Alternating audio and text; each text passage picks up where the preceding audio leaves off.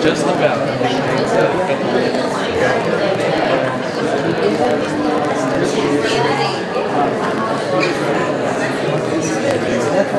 That's why the farm.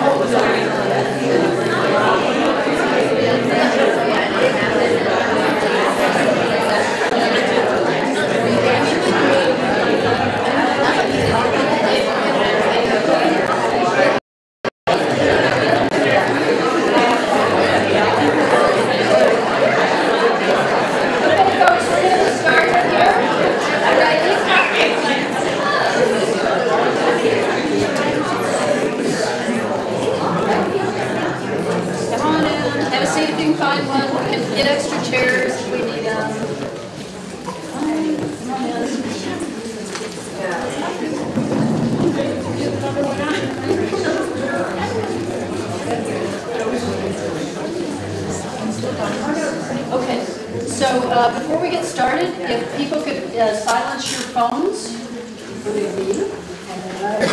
So if you can silence your phones. The restrooms are across the, if you go out the hall, they're out there. And we have a little native art market in the building next door. There's some more restrooms in there. The Wi-Fi code is Euchee 2019, lowercase e. The cell reception in here is terrible, so you might want to log into the Wi-Fi. So Euchee, and welcome to Euchee Butterfly Farm. We are just delighted to have you all here today. It is such an honor. And we have folks here from, Cree Nation in Canada, Indigenous folks from Mexico, West Coast, Minnesota. Our partners from Minnesota are here, so it's just really a wonderful thing. The land where we are today is my great-grandmother's original allotment from 1899, when she was 16 years old. Her father was born along the trail during removal from the homelands. And our family has been here ever since. So she always, I think, used this land as a sanctuary for family, friends. She used the land to produce food and feed that to people. In modern times, we're trying to extend that concept of sanctuary, whether it's for pollinators or species at risk or languages at risk, all of it. But to have you all here today is just very, very special. And just personally thank each one of you for coming today and to start this conversation about what we do about the changing planet. So, but without further ado, I'm going to introduce Norma Marshall from the College of Muskogee Nation, and she's going to welcome us with a prayer, and she's going to personally welcome you to Muskogee Nation with a little bit of our history and our culture. So.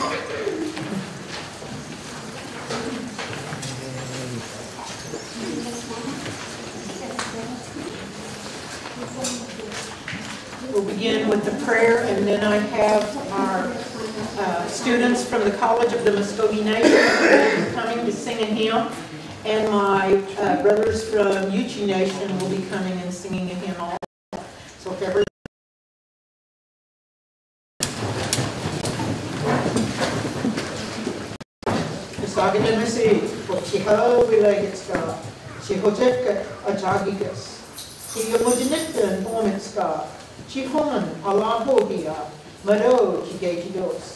you gave to us this day, we come before you.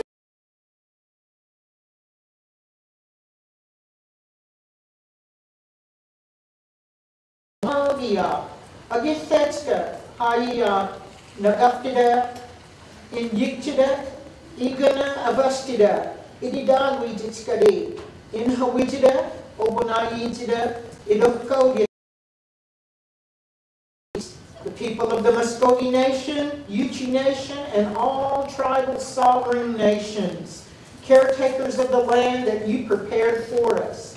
We open the talk and we gather today.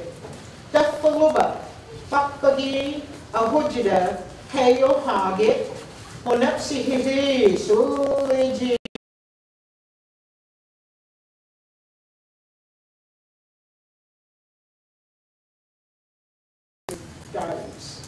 The butterflies, here to plant flowers, fruitful, prosperous, rich, to harvest and to gather from the ground.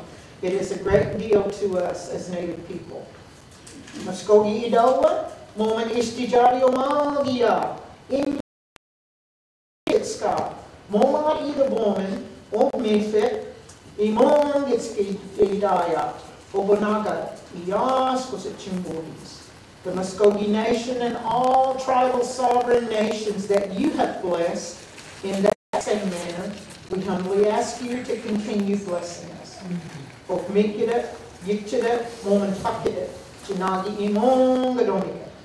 Your kingdom, your power, and your glory always. In your three holy names I finish. Amen. Amen. You may be seated. Bo and Bryce. We're going to sing one of their favorite songs. These young men have been leading this in our Muskogee hymn singing at the College of the Muskogee Nation. And then we're going to do the national anthem of the Muskogee.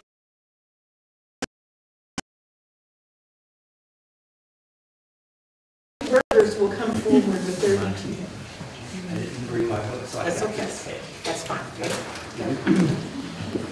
Iksomen polaskis, anime kusavasis, anyam cheneme kusavasis, ikinaga idoyaska, momes romagis, isama isome polaskis, anime kusavasis, anyam cheneme kusavasis.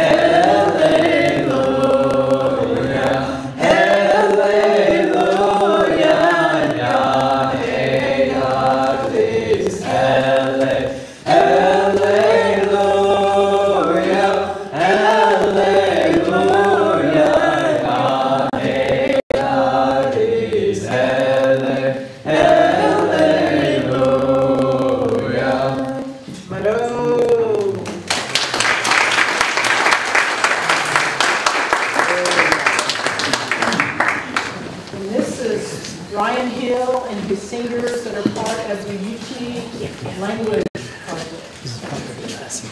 It's not a project? Okay, tell me what it is. Say on this, Euchee ada kan apa, boleh nama dia juga. Jadi orang yang hobi, jadi saya sih orang yang kena, ada orang juga kena. Servisula siapa sih nekin kalau jadi lo itu buat lah peti kata orang siapa hidup sini sekarang nekin di sini dans ce réseau buat lah peti faire tahu isha jadi sama dikit abeci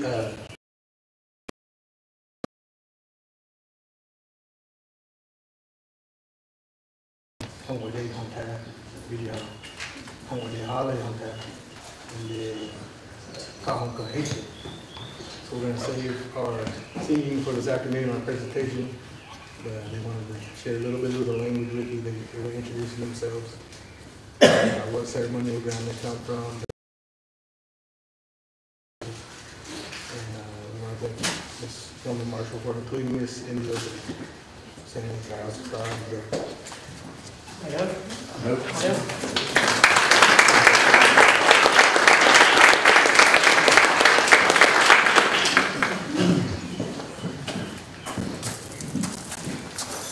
Welcome to Muskogee, Idowa, Muskogee Nation.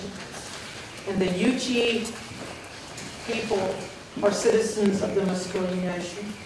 And we are just happy to have all tribal affiliations that are with us today. There are just some things that are by the old way that we are excited to be bringing back to the youth and even to some of our adults that may not have grown up in that way.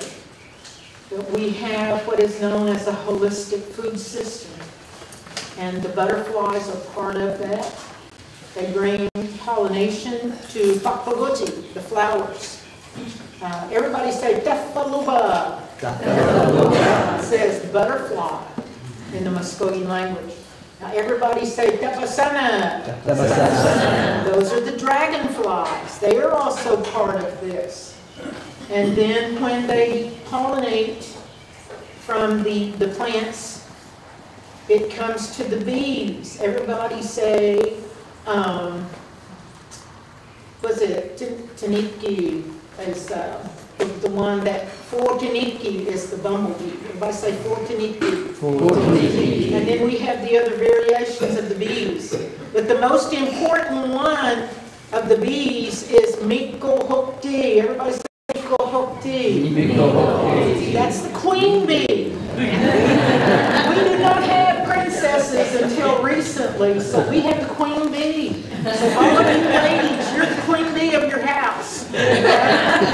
There might be a Miko in the house, but he's only Miko at his own house. Okay? But the Hoktis, the Miko Hoktis, we're just queen bee everywhere we go. So just enjoy your day today, and just take advantage of this opportunity to be a part of something so monumental and so important to the future generations. That's what our ancestors said when the ancient ones were coming on that forced removal on that trail. They would say, Huyuba, Awat, the ones coming behind us. And those were the ones that were not yet born when they were coming on that trail to Indian territory. And so we come today because we were the unborn generation that they were pulling, and they kept coming forward because of us, because of the children, the grandchildren, the great-grandchildren, and into how many generations now?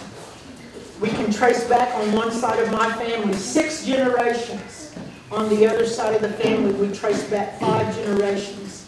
And then we have 2 more generations behind us that are born. So that is 8 generations on one side of my family and 7 on the other. And so we continue to carry that. And as you learn those things, preserve that, write it down somewhere, record yourself. We have so much technology now that if we can't write it down, we can at least record it with the camera. Okay? So, Mado.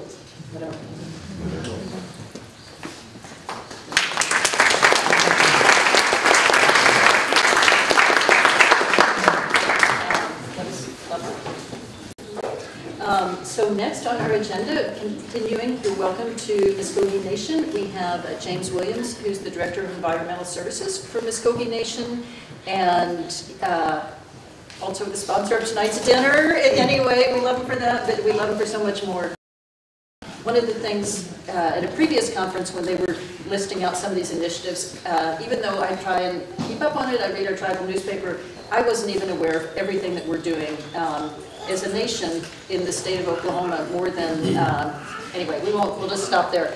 We're doing a lot, and I'm very proud of it, and I'm really excited to have him be able to share some of the initiatives that they're doing through the Muskogee Nation Environmental Services. So, James Williams.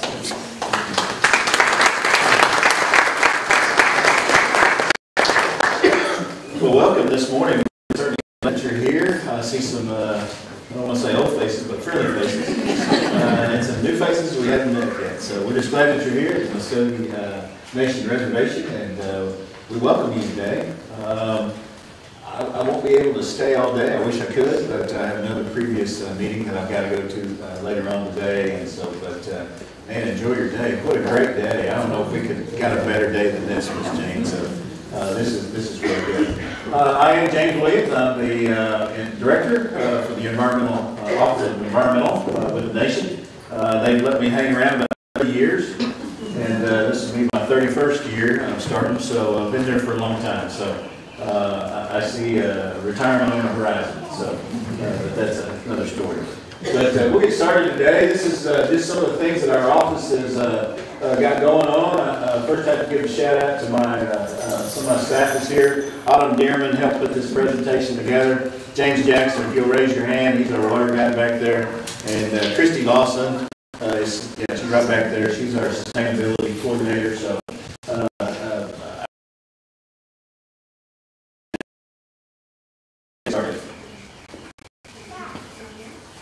This is a Dustin Pond project that we got going. James wrote a grant. We got a grant for 200 grand to refurbish this pond here. Blew out on this side, so we're going to refurbish all this at the Dustin Ranch down in Hughes County.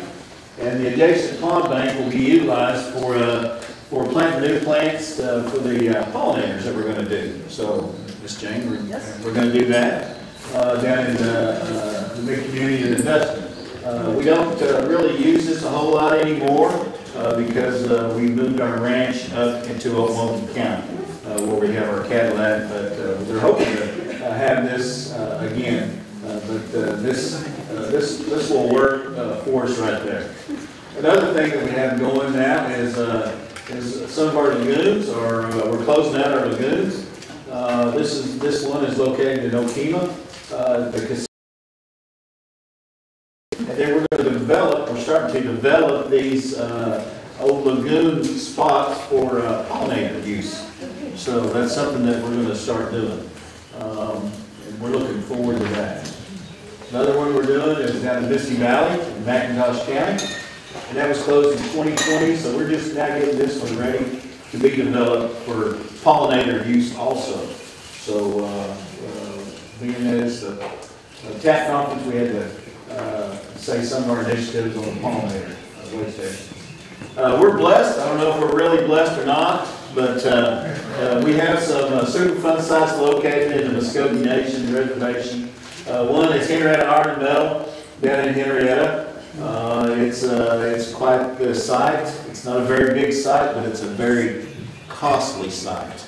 This site's already cost a little over $10 million to clean up, and it's a very small site. It's only about 5 or 6 acres, but it was really radioactive, and it's really a mess.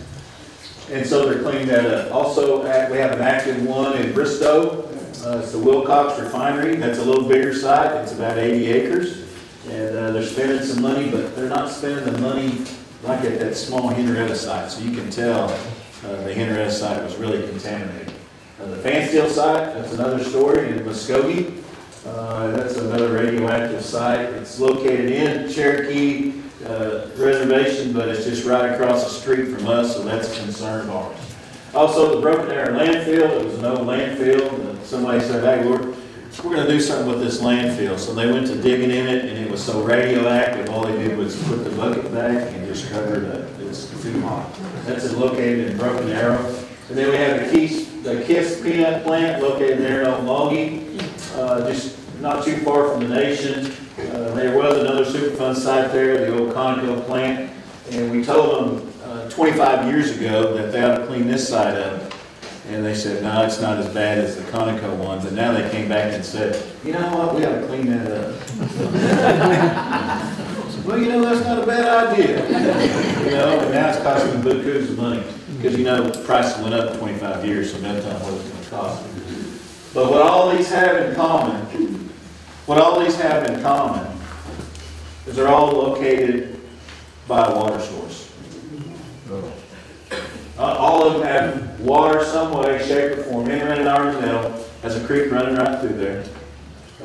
Wilcox Refinery has it. The one in Henrietta is Dutch Creek, and it goes into Coal Creek, which goes into Lake Eufaula.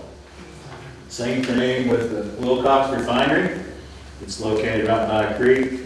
What's the creek's name, James? That one's it. It's right by, but it goes into Deep Fork, and it also goes into Lake Eufaula. Fansteel, it's right on the river. It's right on Arkansas River. Right on. This last time it flooded, it got within a foot of discharging into the river. So that's just tragic. Broken Arrow has a creek right by it, and the Kiss peanut plant has Okmulgee Creek running right through it, and it goes to the Deep Fork and goes to the Eufaula Lake. So those are some of the sites that we keep an eye on, just because it's in the reservation and we have a stake in the water and also in the land and the air.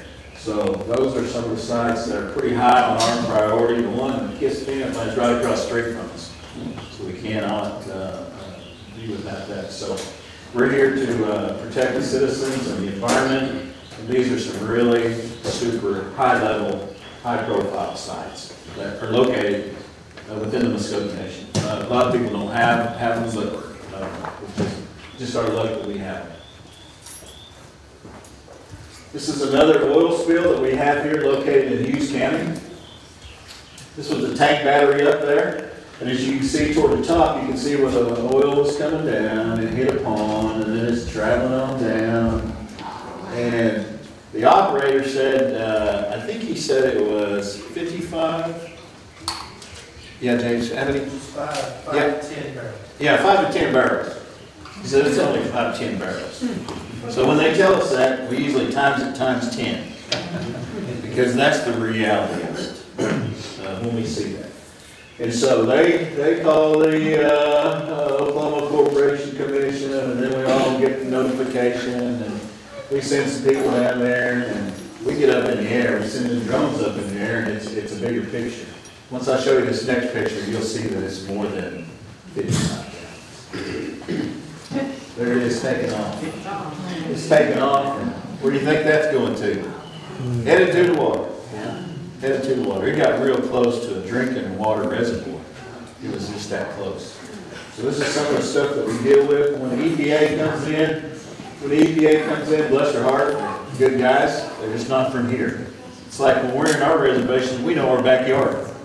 You know, they don't know it. And so they say, well, I think we're going to have to agree with them. There's only 55 gallons. I'm like, are you serious? Are you serious? What town is that close to? Pollinators.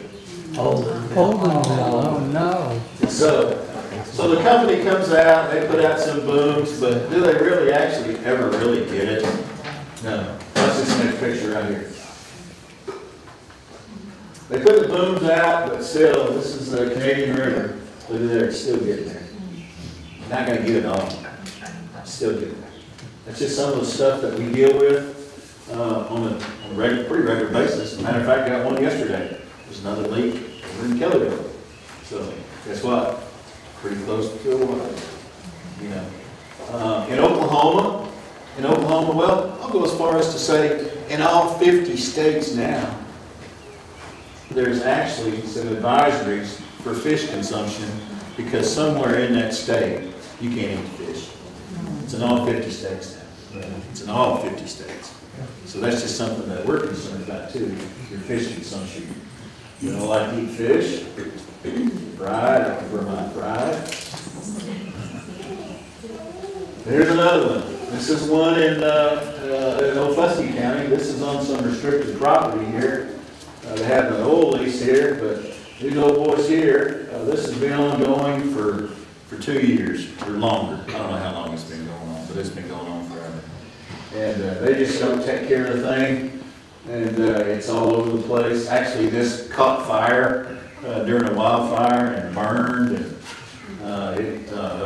it's just trouble. And guess what? Guess what's right there? A creek. So it's all leaking into this creek and headed to the Canadian River. That's just some of the things that we get called out on. I don't really get to, I did go out on this one. Usually James and some of the other inspectors get to go out on that because it's a real impact to Indian country. It's a real impact to Indian country. And so we want to hold their feet to the fire if we can. This is BIA is over this, the BIA. So I don't know. It's been 2 years. I'm just saying. To think that somebody would come in and say, "Hey, you need to clean that up." And hey, even sometimes we shoot ourselves in the foot. This is the Fountainhead Golf Course. This was our golf course that we run. Somebody had a bright idea that they would take a big old excavator, dig a big hole, and they would dump all their pesticides in there. Herbicides. Instead of paying a fee to have it properly disposed. So we got down there and it had killed some trees. It had done some damage. And it came to us and said, "Hey, can you guys help us out?" We said, "Well, we can, but we're going to have to go to council and get an appropriation to clean that up." We got about $150,000 to clean that up because somebody didn't want to pay a $100 disposal fee at the end of the month. You know, so I'm just saying, it's always easier to clean that up. We had to test the wall down in there because this goes down 20 foot. It was 20 foot circumference and 20 foot deep. We got a frac truck in there to pump it all out, pump it down, and pull all that out of there. And then our guys cleaned that up. We have a solid waste group in our group. So they took all their equipment down there and cleaned it up for us. The guys worked pretty good. It's out of our office. And then once it got all cleaned up, we did the side walls in there inside the pit and made sure nothing was, we got it all out. And those little fellas that dug this just happened to put the dirt right there by it. So there's a big mound there, and we tested that to make sure that was good. And so then we were able to put it in there and clean that up to a pristine area. And we told them, we said, hey, let's don't do that again. Let's don't do that again, you know. They said, okay. And now they're paying it. Now they're paying a disposal fee properly to get it done. You know, I have trouble saying now that I'm getting older, I can say what I want to. I was like, you guys are killing me. You know, killing me. You know. These are some of my guys here that go into kayaks. We have some kayaks. We have a set of kayaks. These guys get out in the water if they do have a spill or a leak. Once the EPA got here, they just pulled up in a pickup and got out. Of course, you think they're going to be able to walk that creek, all the dryers and stuff? There's no way. We can get in the water, we can get in drones, we can see what's out there. So these guys get out there and they take a look at the stream bank and look at the riparian area and see what damage is going to be there. So they can actually get out in it. If you see this other picture over here, you can see the inflow on the lake and see the different colors. You can't see that just looking out at the lake. You can't see that. But once you get up in the air and get out in there, you can see that. And if you can see this little part right here, that drone took a picture of a hawk, and there's a hawk there, and that's the shadow of it right there. So you don't ever know what it's going to take, you know. But that's just to me that's just so cool. You get up there and you get to see stuff like that. James is one of our big water sampler, and he has to get out. And we were driving up this morning. He said, "Hey, this is the time to get out." You know, it's just. I said, "This is like vacation weather." You know, I don't take my vacation until it gets 100.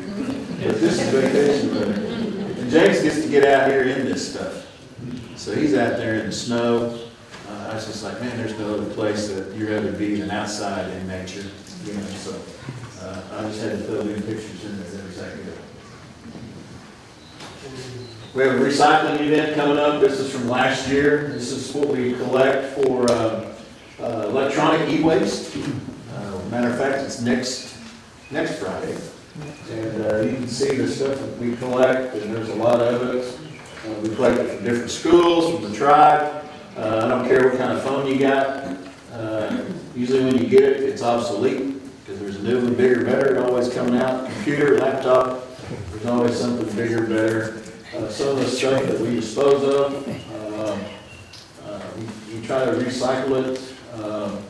In Tulsa with Natural Evolution, you know, and so she does a real good job. But that's just how big a need there is for e-waste to keep it out of landfill. Because it's got all the lead and components in there that just don't know got to be in there. Well, there's Miss Cynthia Tiger coming in to play.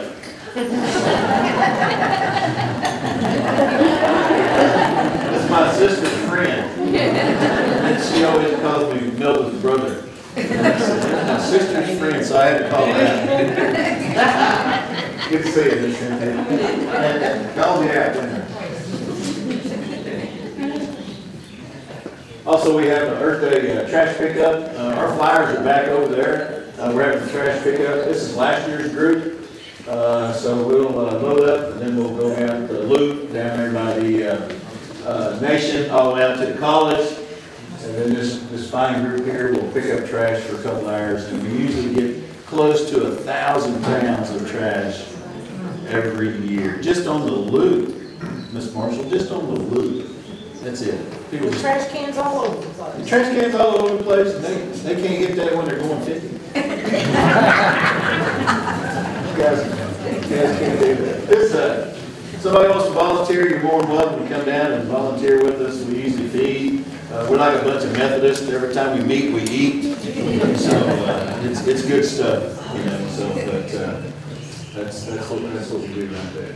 And here's a flyer on it right here. It's, hey, this one is this Friday. The community cleanup. Next Friday is the April the 21st. And on the 19th, we have the kids coming in. We have the Beard Schools and some other groups coming in. We're going to have a kid day that day. And so it's always good to start young. You got to get the kids involved when they're young. Usually if you get somebody that's my age, that's pushing 65, it's hard for us to change our habits. Really. You know, I come in and sit in the same chair. I'm glad I'm sitting in my chair. And then I went in my family room the other day, and somebody had changed the channel on ESPN. I said, somebody's been in here. Because I don't ever change the channel. It's on ESPN all the time. But you start those kids out young, you get them to recycling, you get them to growing stuff, you get them to looking at butterflies. You know, they see that. You know, they get used to that, you know. In this throwaway society, there's so many things that if it doesn't go their way, or something gets broke, throw it away and give nothing. You know, that's just the way it is now.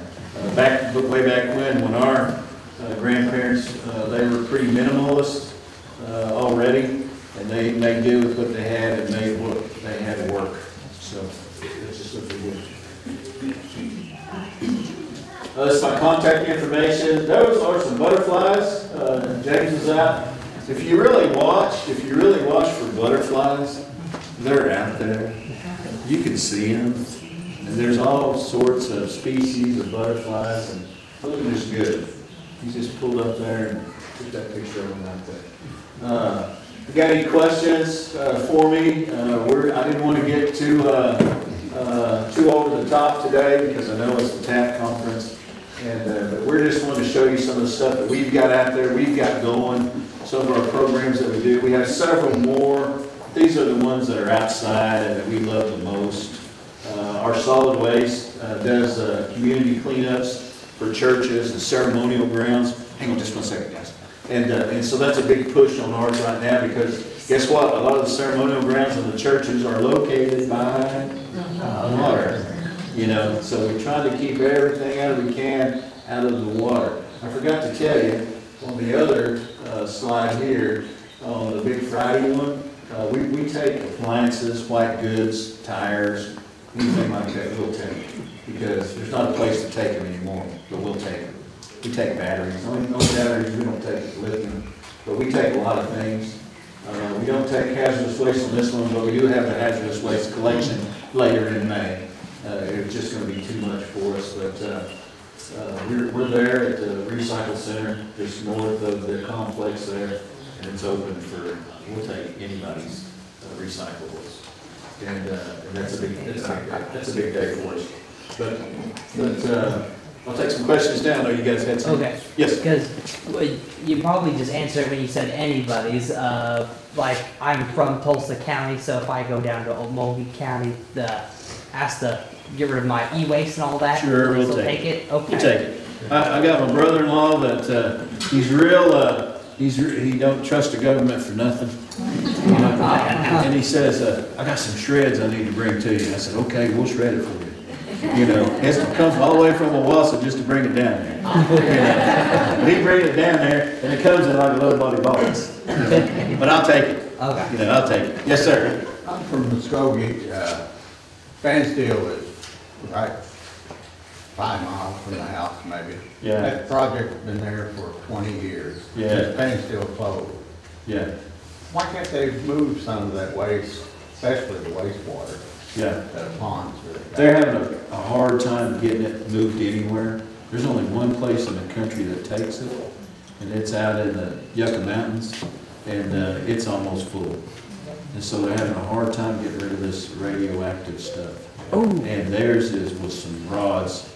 Theirs was, what was in Broken Arrow? Was it thorium at Broken Arrow, James? Thorium and Broken Arrow. And then what was it, fan steel? I'll think of It was it. basically the flak off the uranium. Yeah, the rods. Yeah. Yeah. So that was a little more severe. Yeah. And so, but yeah, they're having a hard time moving it. They're having a hard time moving it. You can see the pond back whitewash Right. come off of that wood. Right. It went down the side of that cliff. Yeah, it did. It did. You know, and they had these big fish tournaments there. I don't know if you've ever been when they had these big fish tournaments. I was like, holy cow. You might get some fish out there that look like they're green. You know, floating. Yeah.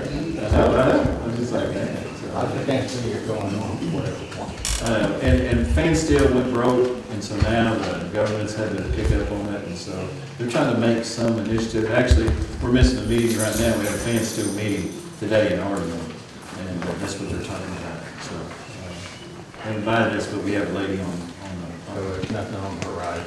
they're trying to get that, but let's hope it's some movement. We waited from the 60s, that place in Henrietta, and just finally getting it going. And the one in Wilcox, it's been inactive since the 40s. So, I mean, government wheels turn slow, you know, but very slow. But hopefully they'll get something done. I think that's a good question.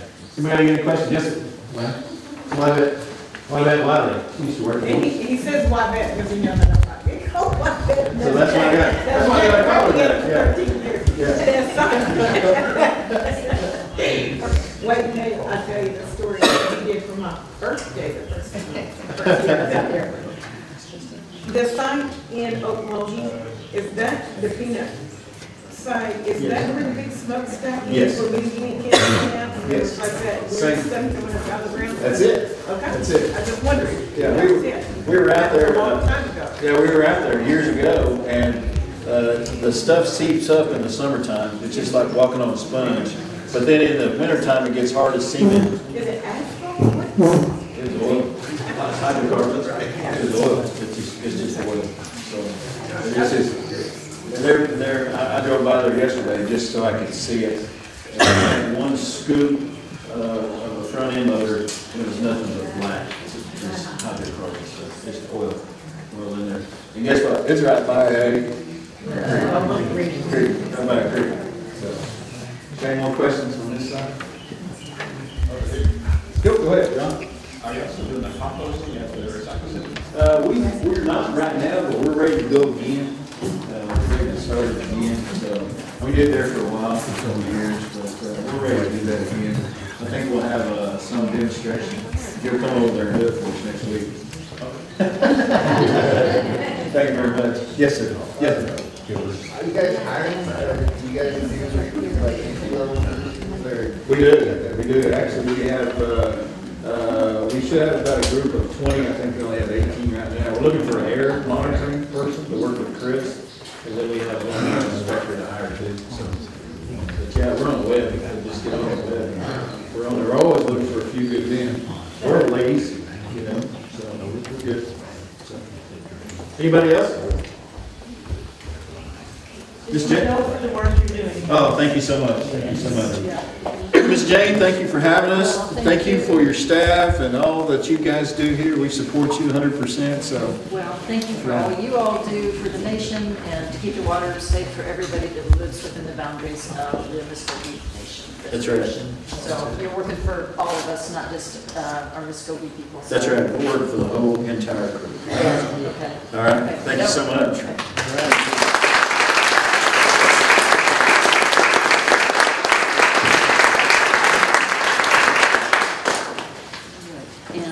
So next, and I don't know about how to change over this projector thing, but you can come on up here, Patrick. Switch over there. I didn't want to get your initial thing. I'm just going to introduce you formally, and then you're going to introduce yourself if it's okay. Okay, all right. There you go. And then when you get ready, just press that down about 3 seconds. Okay, so our next speaker, giving actually our keynote presentation, is Patrick Freeland. He was formerly the Natural Resources Director, or Instructor, whatever, Program Manager at College of Muskogee Nation, and now is doing a lot of other really exciting stuff with climate and the Lichen Network. I'll let him talk more about that. We were kind enough, Cindy Wood from the college was kind enough to refer us to him, and he was instrumental in making this whole thing happen. You were, and there was at one point nobody was getting back to me, and he's like, just text them all. Jane, I'm just going to give you the personal phone numbers. You start calling, and he's like flipping these out. Anyway, it was wonderful. So anyway, thank you, because you not only were a logistical guide, but you were a spiritual guide for this as well. So anyway, and he's also part Euchee too. So anyway, all right. So there we go.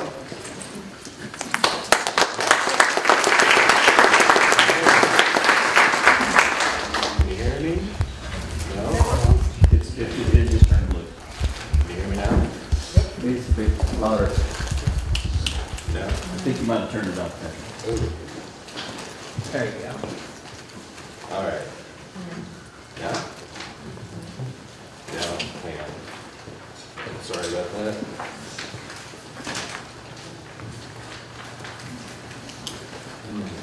I'll just speak loud. Right? Okay. All right. Euchee, Sango, Patrigas, Privilege, Jeptos, Amalena, Ologi, Holmes, and Amigawa, Casita, Holmes. My name is Patrick Freeland. I'm Wind Clan, Skokie Nation. My mother was Cecilia Freeland. My grandmother was Beulah May King. My grandfather, who is Euchee, was Yehovah Sims. So before we start, I want everyone to kind of take like just a real deep breath and put your hand over your heart. So I'm about to talk about something that could seem really frightening, right? And I think a lot of times in this world, so much media is given to everyone, so many bad news, so much stimulation, sensation. But what you're holding on to right now, that's what's going to get you through everything. So just remember that. So today I want to talk a bit about this idea of not just climate change and not just what can we do maybe policy-wise or what can we do as peoples, but really as individuals. And I think the best way to think about this is little big. You start off with yourself, maybe you find another, and then another, and another. So a bit of an overview for what I'm going to talk about a bit today. Just kind of an introduction to, like, I'm not going to do like Climate 101, but just like an idea of like how I understand climate change, how I understand climate sciences, and then looking back at some historical climate models for Tulsa County and kind of Oklahoma in general, and then really discussing this idea. There's three concepts I want everyone to understand: of risk, of vulnerability, and of impact, right? And then using this language to really think about the rest of this conference, right? How can we understand risk? How can we understand impact? And then really understand what is vulnerability in relation to ourselves and our peoples. And then kind of think we'll start looking at some climate models moving forward, thinking, well, what can we really expect based on our best science in Tulsa County, in this kind of region in general. And then from all that, we'll think about, okay, what matters? Our relationships, our sovereignty as not just indigenous peoples, but as individuals, as humans beings, and our responsibility. Now that you have knowledge, what do you do about it? Now that you have agency, ability, access, what do you do? And I'll give you some techniques that I found have been really helpful in terms of like understanding what resiliency is and how you can center that, with not just native people, but people, right, with a capital P. And then if we have any time, I know we're a little bit behind schedule, but if we have time, we can have a little conversation, talk about some of those. So to start, when I was a kid, I grew up around the Keystone area out towards Mansford, on a lot of the lands. And I loved storms. And the whole family, we had always had a strong connection to them. I remember I used to be able to look up at the sky and be able to read it. I knew exactly what it was going to do. I could feel the air, I could feel the temperature. The whole family was like that. I moved away from Oklahoma for about 20 years or so. And when I got back, I couldn't read the sky anymore. Things that I would see those little mammoth clouds. We used to see those things, little bubbles. I think get inside pretty quick.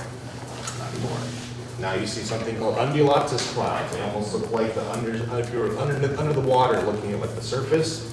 Those are dew. Those used to be incredibly rare. Now you see them about once a month. So my sense is that things are changing.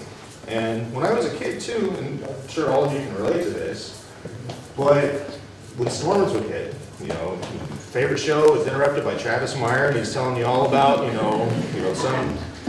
something down in Fluxy County, and I'm up in Creek County, and it doesn't matter, but But I always wondered, like, where do those colors come from, right? How do they know that, right? And then I'd see the storm chasers running around, you'd see the big radar balls, you know, see everything by the airport.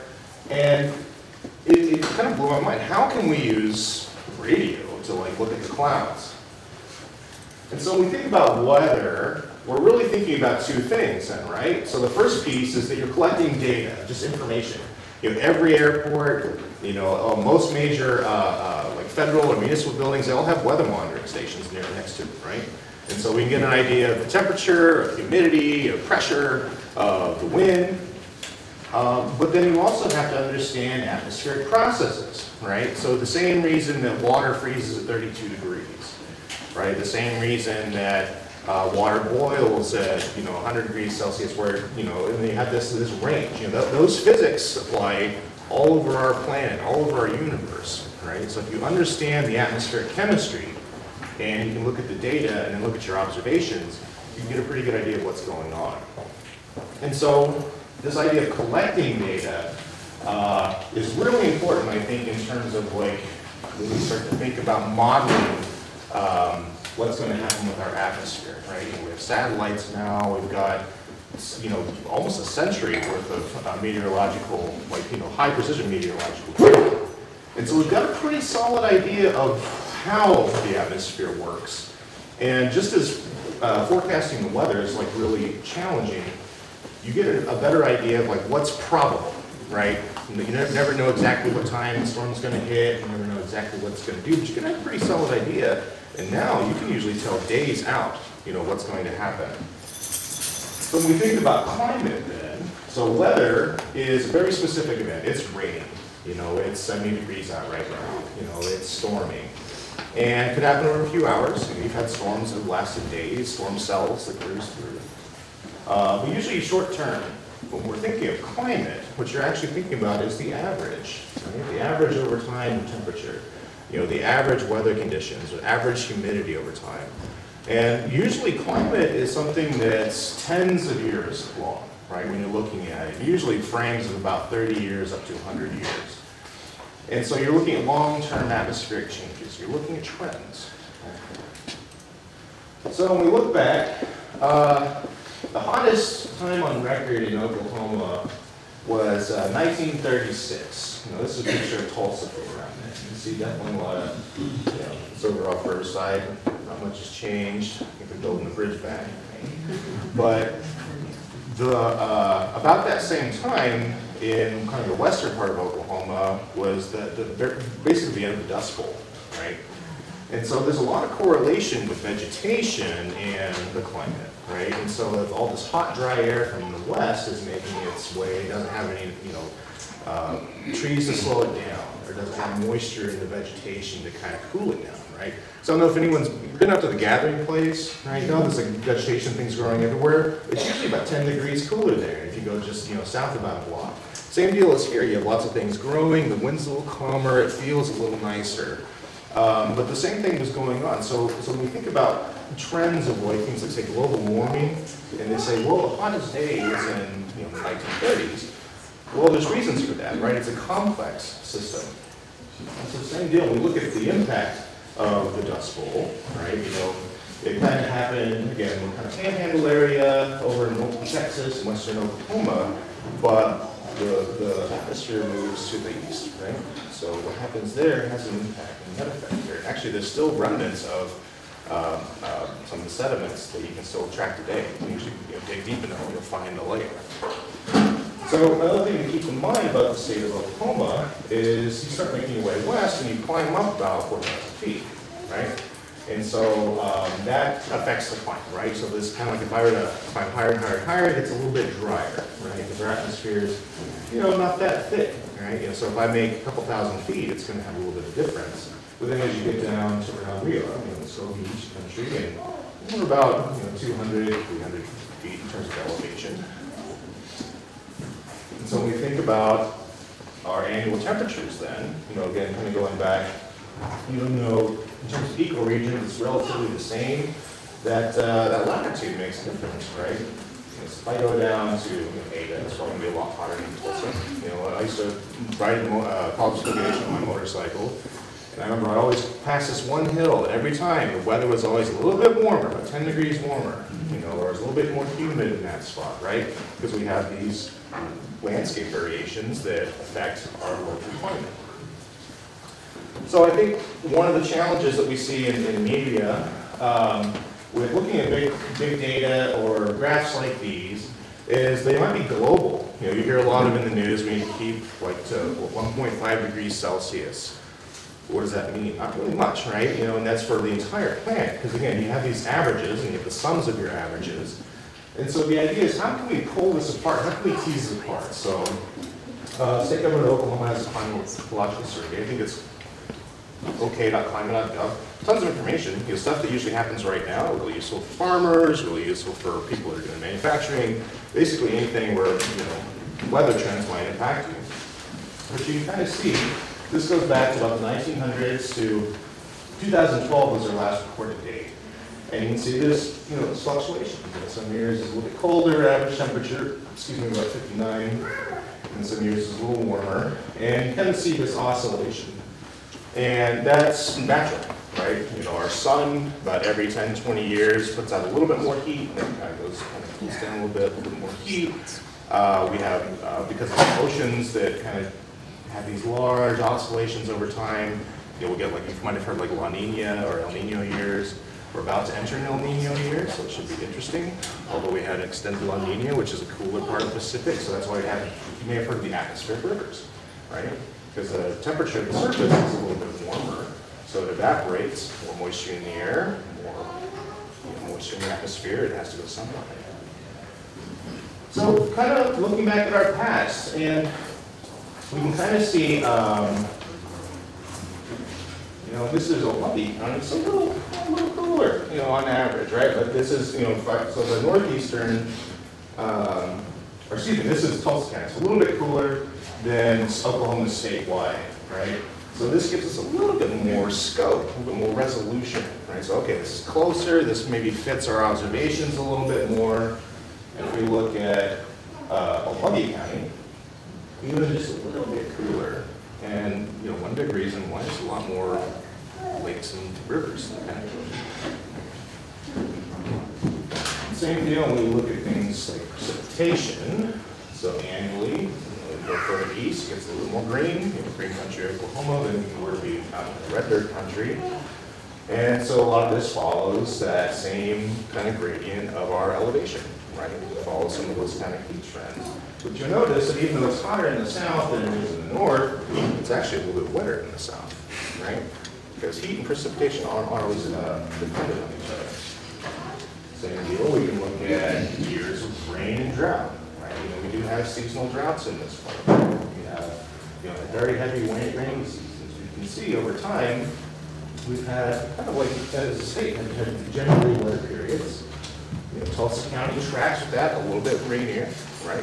You know, on average, definitely more water here than in other places.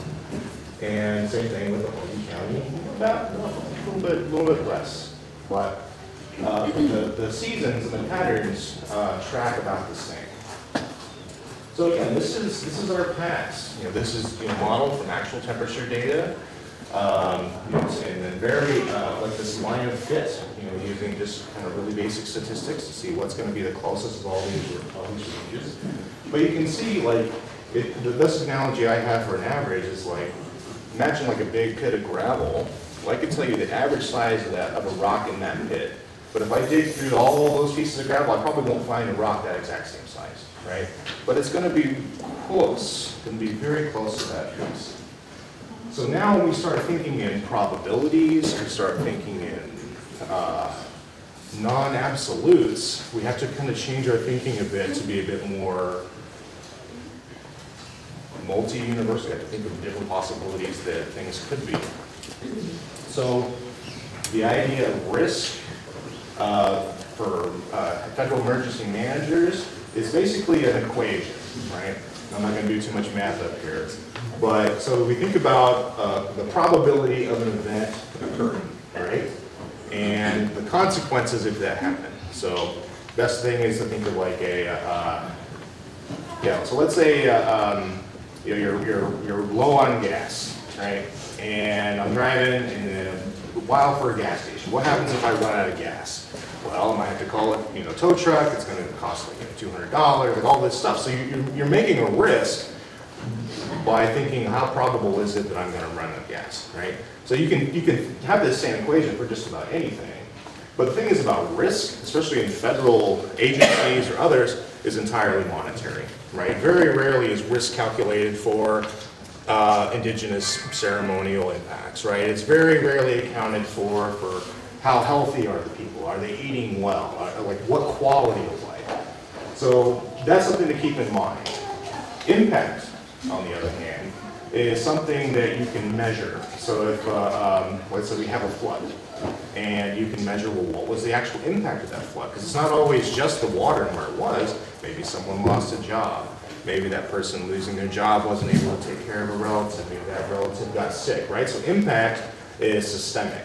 Something can happen in one place, but it can have a very large sprawl, right? So you think about risk, you think about impact, and then you think about this idea of vulnerability. Vulnerability is a word. There's actually a lot of pushback on this, and a lot of folks that I talk with right now, they really don't like using it, because usually when they talk about vulnerable populations, it's persons of color, it's Native peoples, it's the elderly, it's the infirm. And it's almost stigmatizing at times, right? But I like to think of the Latin root of vulnerability, which means to wound. And so if you are wounded, how likely are you to heal from that wound? And so it's really the susceptibility of people. And so vulnerability as a concept centers humans. So would you include trauma in that? Absolutely. And arguably, you could actually include trauma and risk if you think about healthcare costs. And these categories aren't necessarily, there's a lot of overlap, and there's a lot of interchange at times. So again, what are climate risks that we're going to kind of hear that are going to impact us? So increased temperature, right? Easiest thing to think of, how much you spend on air conditioning, right? How much is your electricity bill? It's going to go up because you need more air conditioning. Severe flooding, right? A lot of evidence of that happening pretty historically, so ongoing. I'm sure you all are very aware of that. Geospatial, I think, did a flood assessment of the meat plant, and of course severe drought. Now, agricultural operations, there are ways to make it more resilient, but with drought, you have, kind of exacerbates your flooding at times. The soil gets a little too hard. Only certain insects that kind of can thrive in that, like ants, would be more likely to reproduce than pollinators. So impacts that we're looking at, biggest one, at least from my perspective, is ecological destabilization. We have a pretty resilient ecosystem here in this kind of prairie system. It gets a little bit hotter. It's not going to be too much an impact. It's not going to necessarily cause a lot of wide extinction, but it will limit your biodiversity. Less insects, less birds, less plant species that rely on those insects. A lot of agricultural and economic impacts. Right? If you look at both Tulsa and Euchee County, we have a high poverty rate, and that's only going to really increase. But a lot of healthy economic areas usually have some kind of agricultural base. So the more you lose an agricultural base, the more it's going to affect your bottom line because of food. Right? Everyone has to eat every day. So if you're able to get localized food that's not expensive, doesn't have high transportation costs, you save a little more at the bank. Severe drought, again, going to be pretty impactful. Same thing, access to water, right? You're talking about already the challenges you have with keeping the water clean, that limits it, but temperatures rise, evaporation a little bit more from your lakes and your reservoirs, and the soil, if it gets too dry, it's really hard to recharge, so you lose all your groundwater potential. Wildfire, right? A lot of that's just because of drought, pulling water out of prairies or woods, and it'll spark up a little bit easier. Erosion, and something that I don't think is really we haven't seen the brunt of it with population distribution. So if you think about places like Saharan Africa, the Indian subcontinent, even places in, say, kind of Central Europe, people are dying right now, right? I think last year in Sudan they had about, I want to say it was something crazy. I want to say 500 million deaths. Yeah, may not have been that much, but it was in the millions, either 5 or 500, but really significant. And so as people are unable to live in very hot places now, they migrate, right? They migrate to the poles. And so this could be an area. Right now, property values are a little bit lower, although that's kind of like, rapidly increasing. So you're going to see a lot more people here that aren't from here, right? And in terms of vulnerability, number one, in my opinion, is public health, right? Who's ever just been kind of broke and just stressed out about it, and they forgot to eat, and they forget, all that stuff like that. So the stress, and that's why I really wanted you all to kind of be careful with this. The stress is the real killer in this, right? Traditional plants and foods, highly vulnerable, right? Because they don't necessarily, it's not necessarily just because of the heat or the flooding, but because they rely on a complex ecosystem to be able to sustain them. Resource availability. Food's going to be one of the largest ones, water's going to be one of the largest ones, but if you have limited resources, prices go up, it causes conflict, property damage because of these things. It sounds like it's really expensive to clean up what's, like a 20-foot hole, right? So imagine if, a house burns down once every week, right? How expensive it's going to be to clean up over time. Environmental contamination. We have a lot of industry in this part of the world. We're actually going to be seeing a rapid reindustrialization of the North American continent due to some of the major conflicts. Right now you're already seeing a lot of manufacturing moving from China to India. A lot of the Indian production is about 50%, which is a terrible yield. So that's where you're starting to see more and more chip applications. Like even if you look at Sperry, Oklahoma, and all the plants popped up there really quickly. Oklahoma's ripe for that reindustrial application, and industrial applications are kind of notorious for making messes. And of course, displacement, right? It can be really hard when you're living, don't have a lot of income, don't really need much, but the things get pricier and pricier and pricier. It's tougher to live where you are, and may force you to relocate to somewhere else. I think one picture that kind of sums all of this up, right? This is 2018. This happened, right? And it's like the rivers flood, but it flooded so quickly and so drastically, right? So, what can we think about? What can we prepare for? So again, kind of when we think about modeling, we're thinking about sums of averages. Think about distribution, how likely, right? Top of the curve means pretty close. That one piece of gravel, it's almost there. Get to the tails, maybe less likely. But when you see those averages start to advance, again, it's not exact. And then over time you collect data, your models get better. Maybe something big changes, but you got a pretty good idea where we're going.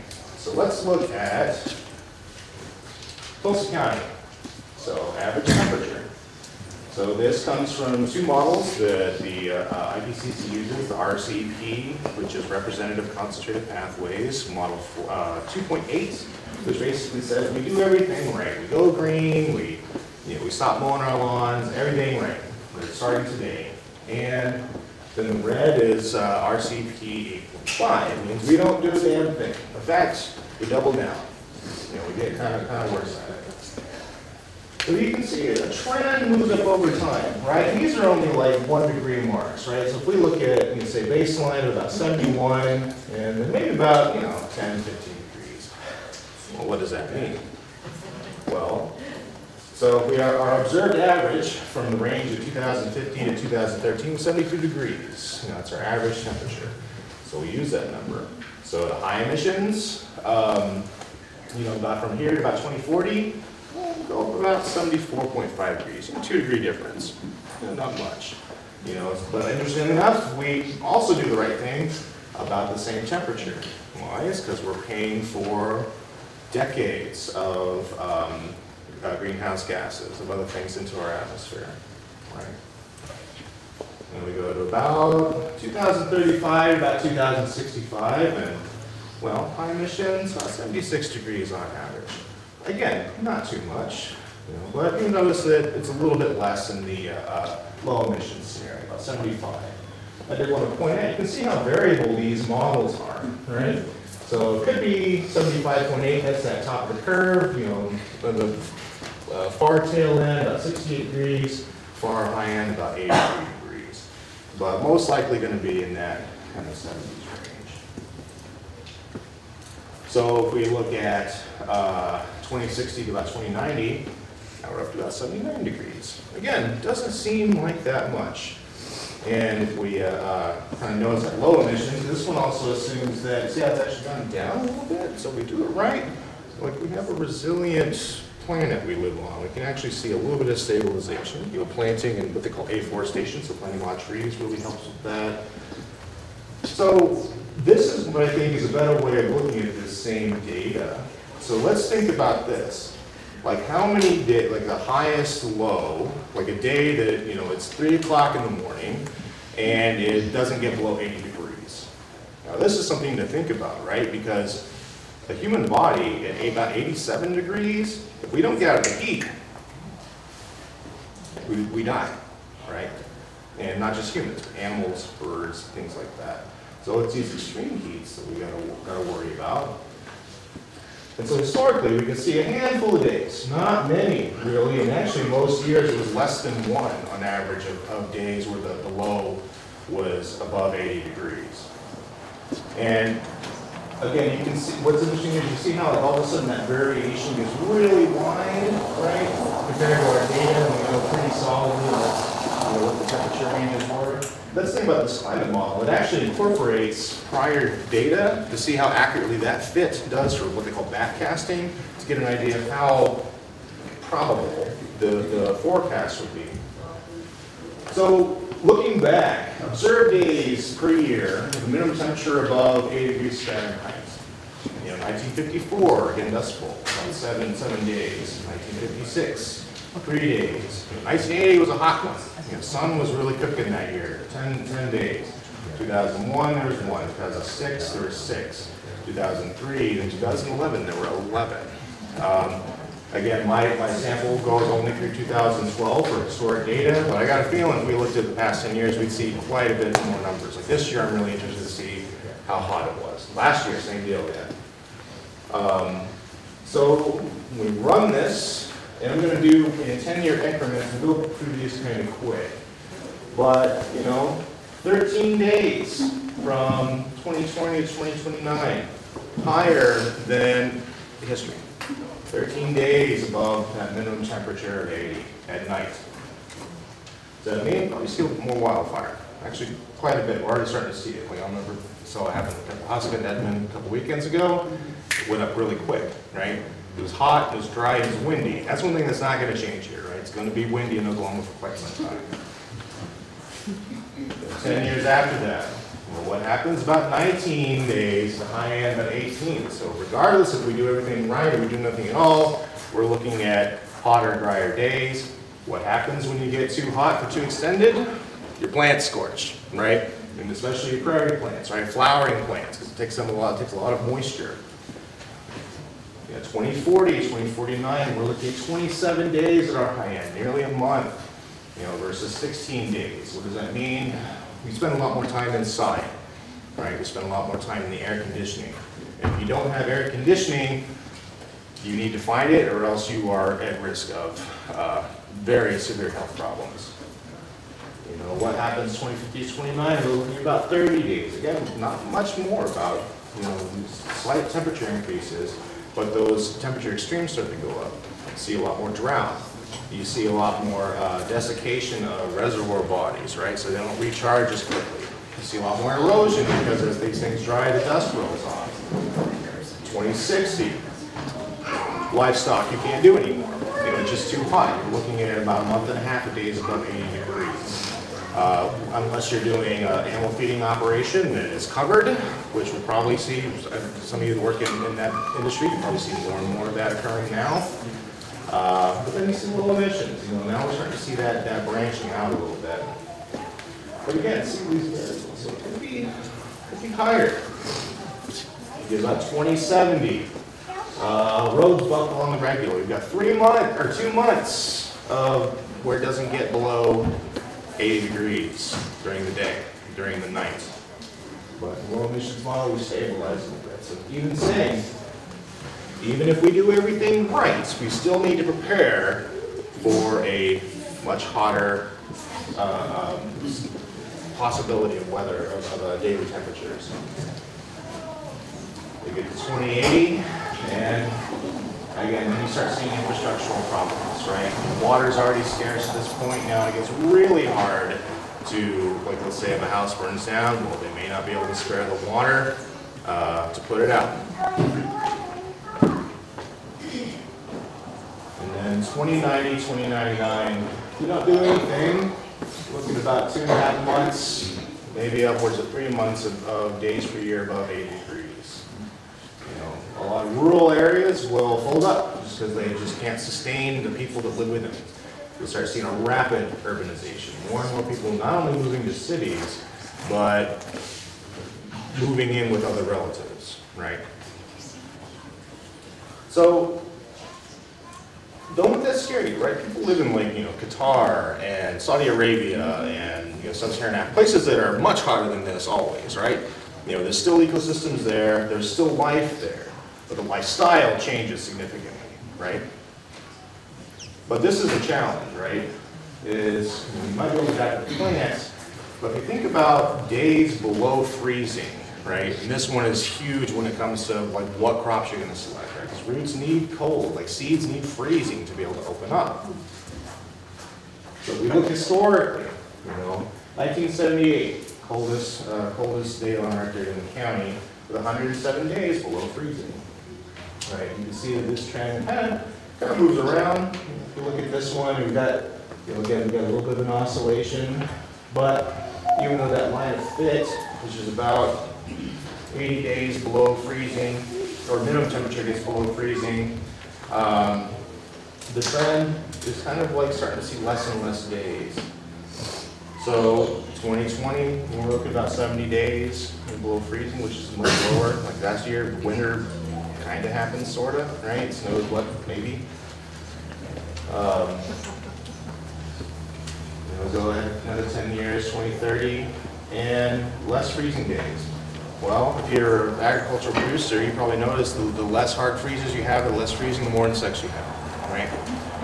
Squash bugs were really bad last year. They were really bad this year. Right? Aphids, spider mites, ants, like basically all the pests and insects are going to be predominant because they actually thrive in the heat, but they are water dependent, right? So they can thrive in the heat, but not in the drought. You know, we start seeing that drop a little bit, you know, 32 or 2040s. All of a sudden at this point, it might not be viable to keep trees. Well, certain trees, pine trees for sure, you know, because they need that cold. You know, they need that life cycle in order to fully express. We actually notice most pine trees now, they're doing this number with their leaves. They start pointing up. They shouldn't do that. They should go out like this because they're thinking, like, hey, it's hot, it's time to reproduce. You notice they make cones like year-round now. They shouldn't do that. But if you also notice, you give a branch a tug, it snaps right off, right? Because they're really not ready for this type of environment. Moving forward, same deal. Significant impacts to plant life. We start seeing a transition to more of an arid environment, right? You probably start seeing more species that you might see, like kind of in, you know, towards Altus, Oklahoma, or New Mexico, right? And actually, like, the same thing, if you're thinking about how to landscape your yard, you look at what New Mexico's doing, that's probably going to be the way to do it moving forward, at least if you want to save some money. You know, same deal. You get 2060s, and your plants just, they might root, they might grow, but they don't have that cold they need to really, in the soil temperature, to really spread out, take root, build that foundation. So things like cereal grains, corn, soybeans, probably not. You know, wheat, maybe, but it's not going to be healthy, and it's also going to be water dependent, so that can be a challenge. And when we get about 2070, you know, 40 days that time. You know, so we went from about 2.5 months to about a month and a half. Again, it starts getting very arid. Right. 2080, again, you start, you know, even things like cedars, you know, we'll be really struggling, you know, out in that combination of heat and that lack of an overwinter for them to kind of reestablish themselves and to fight off insect pressure. About 2090, 2091, and we'll see mosquitoes in the snow. right? If you get a snow, maybe once or twice. That's the thing about, there are certain species in this world that welcome this new world that we're coming into. I once had a professor that said the next world belongs to the grass, the ants, and the mosquitoes, right? So keep that in mind. So, good news. We're probably going to have about the same amount of precipitation, slightly less. The bad news is, as you see this variability increasing, because of warmer air means that the air holds more humidity.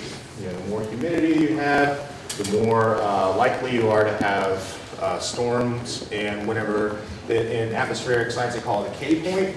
So basically you have, like when you look at the cloud and it builds up, and it kind of amble heads out, and all of a sudden, boom, it'll start raining, right? Well, that's the K point when it starts raining, because there's a certain cool that happens in there. So what we'll actually see is we'll see less rain. We might see more clouds with less rain, but when it does rain, it's going to rain much more significantly. Now, this is kind of like a frontier of kind of like clouds and storming events in climate science. One of my teams is actually working on a model right now that's even more hyper-local but incorporates this. We couldn't get it running for today, but stay tuned in the future. So just keeping that in mind, it's going to have about the same amount of water, and the rainy season shrinks, but the amount of water increases, but equivalently about the same amount. So things like prairie, what does it do? Catches rain quicker, right?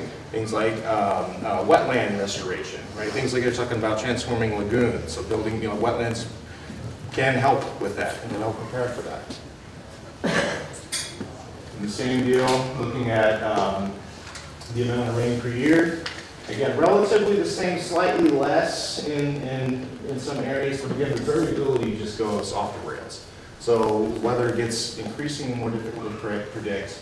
Raining events get harder, and the likelihood of it raining gets less. All right, well, have a great day, folks. No, just kidding. All right, I wanted to run through the hard news with you first. How are you doing? All right. Is anyone scared? No. No? Is anyone... it's okay to feel your emotions right now. I just want to put that out there. That this, again, remember, this is something that it can seem frightening and highly probable of where we're going from here. But there's a lot that we can do about it. And so a lot of I like to call it my work, but it's like my life. I've kind of found that there's a technique that comes from, I guess, it comes from who I am. I thought I learned this from my grandmother, but yeah, it's really big. If you want to do something that is as drastic as addressing global climate change, there's governing bodies, there's academia, there's office things you can join, which is great. But what really matters is your neighbors and people around you. So you start little, you start a couple of steps. You're like, hey, who's next to me? How are you? Who are you? What do you want to do?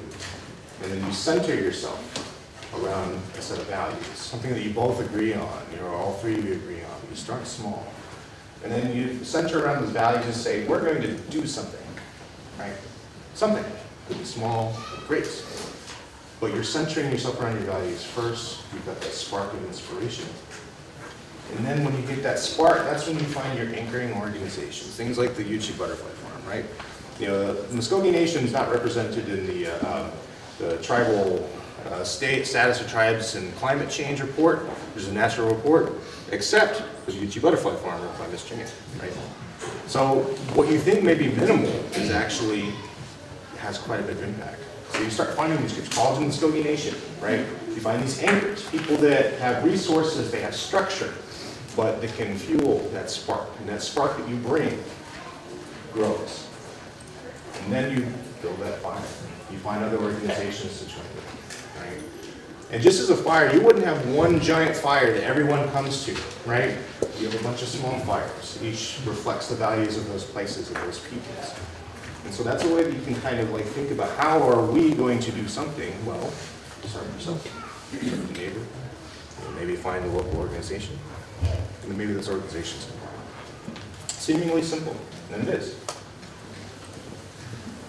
So when you think about engaging people internationally, tribe to tribe, or interinstitutionally. Let's say we're working with environmental specialists, or I'm working with a college, or I'm working with EPA, or all these different organizations. That same process still applies. And so I like to think of that, even if it's peoples that are, Anglo or some other person, is still being a tribe, right? Because all peoples are indigenous to this planet. But I found that when you center yourself around sovereignty, relationality, and responsibility, and you say, okay, now that we have these centered values, it's not about me. It's about this value system. And then as I start to bring my partners on board, and say, well, we want representation, right? People from all places, especially if you're doing something international, right? So if I'm doing, work, and I don't have people from, the Southwest and Oklahoma and the Great Lakes, everyone's all just from one place. I'm not really getting, not only am I not getting the full picture, but I'm not getting the full experience, right? Because people are different. People think differently, like literally think differently. So the more folks that you have, at least agreeing to center around those values, the more likely you are to learn from each other, to grow together, to integrate new knowledges and new ideas, and from those new knowledges and new ideas come new behavior. But what's just as important is to remember that what centers all of these peoples around these values are the places that they come in, right? Understanding the ecoregions that you come from, the prairie, maybe it's woodlands, foothills, there's many. So the more that you can recognize that not every land is the same, and it's important to include the representation of the land that as almost greater than the people itself, then again, clearer ideas, better behaviors, better actions, better decisions. But as you're moving forward, it's always important to remember your idea needs to have very clear directions, it needs to have that guidance. But you also have to remember where is it that you come from, right? It's always said that you can't know where you're going if you don't know where you're coming from. And so that direction must also have very clear, concise vision. There's an old saying that vision without action is just a dream, but action without vision is a nightmare. And so you have to recognize that especially if you form a group of people, even as an individual, there's power that motivates this, right? But that power must be balanced, right? That's why things like gender equity are important. Intergenerational composure, so making sure that you're learning from your elders and your youth. Of recognizing, I don't like to say class, but income level. Sometimes folks that are, in poverty may not actually be. They might just be better at living simply, and just the same. You may have someone that's making a lot of money, but may actually be in poverty. So you have that balance. You have that spectrum. But what really guides your power is, quite frankly, things like love, respect, empathy, compassion, integrity. Those things that make us feel like we're doing the right thing. And so this symbol, this comes from some work that I've done with others, knowledge exchange work. This isn't mine. Please take a picture of this. We actually designed this to describe a metaphor using that same process. And we actually did it with a bunch of little kids in the sand. And because we knew if they could understand what this was, anyone could. And also with a lot of inspiration and guidance from several elders. So, oh wait, my bad, we go back. Yeah, and that QR code will take you some cool stuff. I don't know what I'm going to talk about later, but yeah, there's some cool tools. So, resiliency. Raise your hand. Do you know what resiliency is? Yeah. Have you never heard that word before, anyone? No. It means a lot of things, right? Like I've always heard resiliency. It's like imagine you got like one of those little sock and bopper little things. You knock it over, it comes right back up. Knock it over, it comes back up. Well, I think a better way to think about resiliency is the same root you think of like the idea of resolution, right? I want to be resolved in my action. So what we think of that same idea, like, well, how can I adapt and be resolute in the face of climate impacts or change and things like that? Well, I found a model. This doesn't come from me. This comes from several folks. Some actually been doing this, Marshall. But it comes from this idea that we have to think holistically, right? And so when you think about this upper quadrant, what is community? right? If you're thinking that way, you're probably going to make the right decision, right? You know, but that has to be balanced by knowledge is plural, and they have to be integrated. So it's one thing to be, I mean, it's good under, you know, just kind of academia, but some people study things just to study them as opposed to really integrating what they're learning, right? And so you have to kind of take that into install. Well, you have to be aware of your environmental hazards, right? You know, it's kind of like, I remember the College of Scotiation, you know, they got that field out there, they want to do a test grow full of bituminous coal. You know why? Because there was a coal train that ran through there for decades, right? So you can't really grow in certain spots. So you have to be aware of your environment, and you have to be scientific about it in some ways, right? And that's why I think colleges like College of Muskogee Nation, tribal colleges, really, and even nowadays you can learn a lot without having to necessarily go to school, but it is a responsibility to learn these things. And then lastly, it has to be practical. You know, you can have the greatest idea in the world, but if like grandma can't do it, it may not work. Right? And it has to scale, right? So if I'm doing, you know, a little behavior where I'm at, you know, if I really want to make a large movement and use my power right, it has to be able to grow. It has to be bigger than me. And that's why I think a lot of people get really, and at least it's less than it used to be. It used to be people would do something great and keep it themselves. Like, oh, I don't want anyone else to know because I want the credit. I say now, if you're producing anything, give it away as soon as you can. Like here, if you can do this better than me, please. Right? You know, and then maybe you'll find someone that can do better than you, right? So that's the scalability component. So these 4 directions, let's scan through pretty quick. Big in community needs, understand the needs.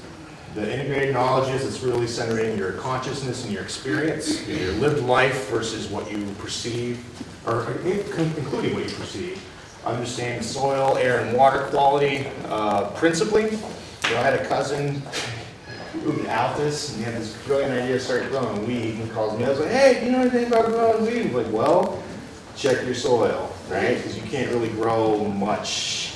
I don't know if you've ever been to Altus, but it's pretty dry and hot.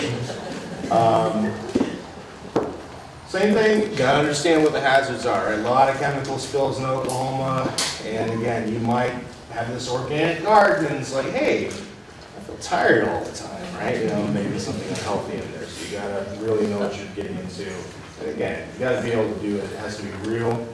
I like this idea of agroecology when you're thinking instead of agriculture, because then you're thinking about a living system that is interdependent. You know, it does include you, but isn't necessarily just this resource that you can take. Right? You think of it more in a relativity type of way.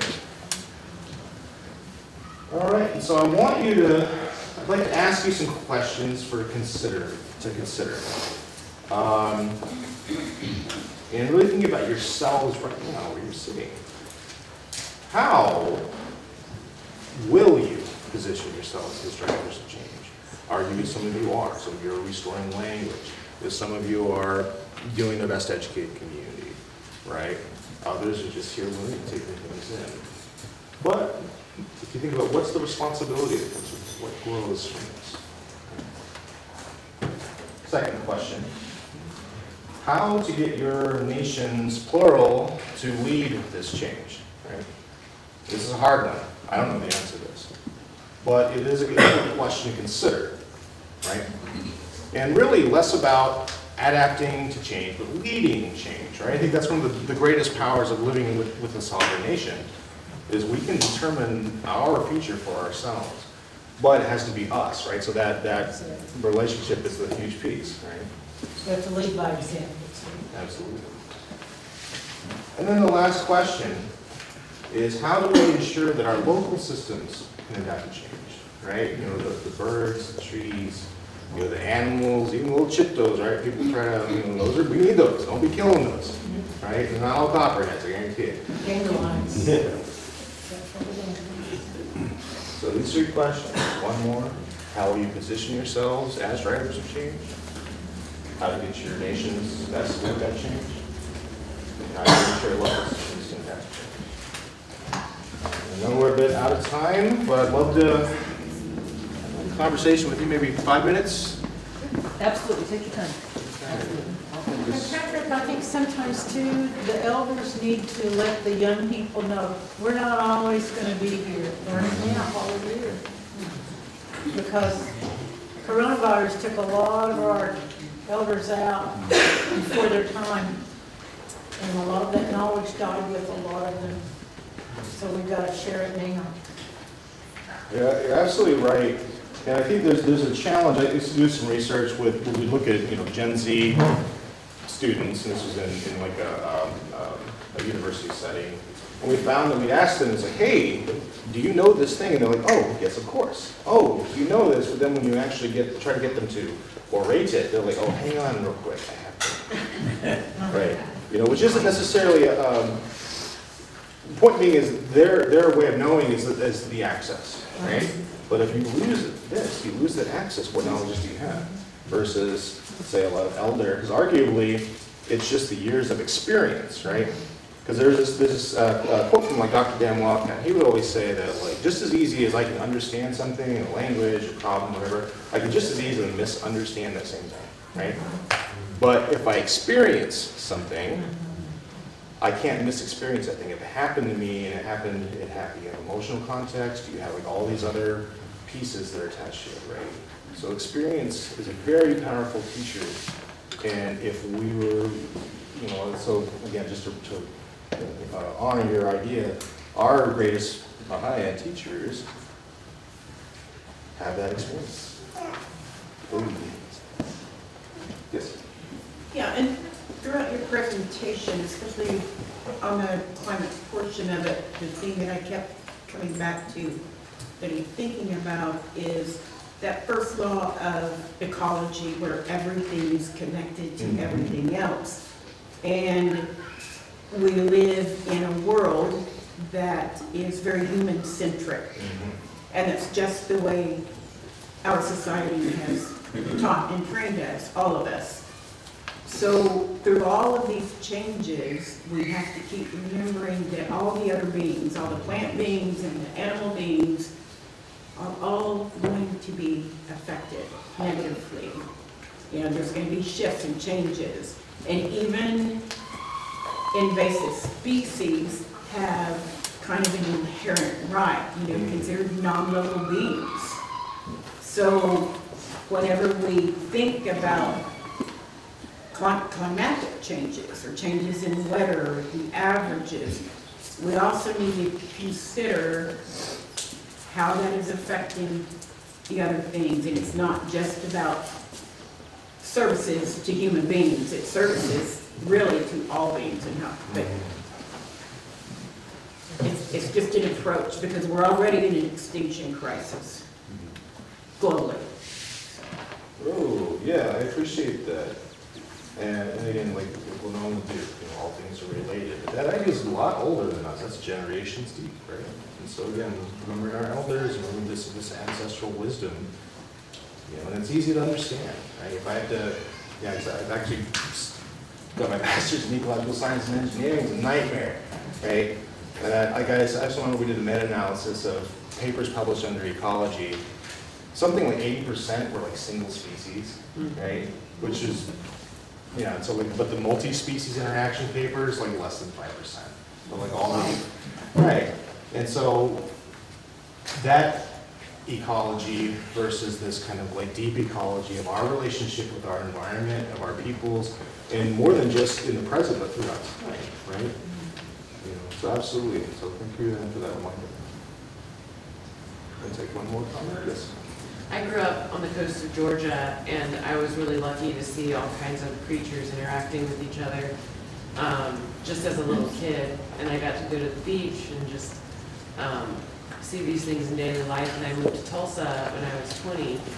And it's a pretty, there's a lot of trees, and there's a lot of, it's a pretty, as far as cities go, you see a lot. But the difference of my upbringing and my husband's upbringing, he grew up in Broken Arrow. I took him back to my hometown last year, and he just, everywhere we turned, he couldn't believe how many different animals and biodiversity there was in this one little 17 square mile area. But I really liked what you said about the just getting, the just intergenerational things, and then the speaker before who was talking about getting kids started early and things like that. So I think that's so important. And also, when we got started here, talking about the generations that were behind us and everything. So I think just the more we think that way, even if we don't have our own children yet, or if we are helping taking care of our parents or whatever, I think just trying to keep that in mind, that interconnectedness is really important. And I think it actually resonates with people once you kind of explain it to them. Because they all have, we all have family, even if you're not traditional or tribal necessarily, you still have your family. And I think it's less of a daunting concept, I think, to tackle some of these problems when you break it down that way. So, this helped me feel a little less panicked about things, just approaching it in that way. So thank you for that. Ooh. And Patrick, we cannot always live in fear, we have to live in hope. That's the main thing. Absolutely. All right, folks, thank you for your time.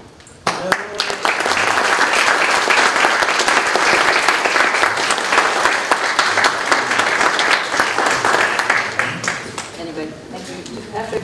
We're going to take a very, very short 5-minute break, really 5 minutes, and then come back, and we're going to have Dr. Taylor will come back.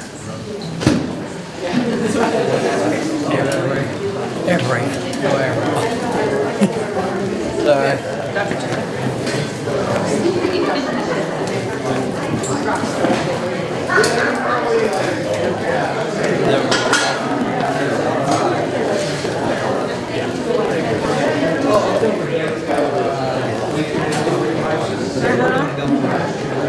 Walk around.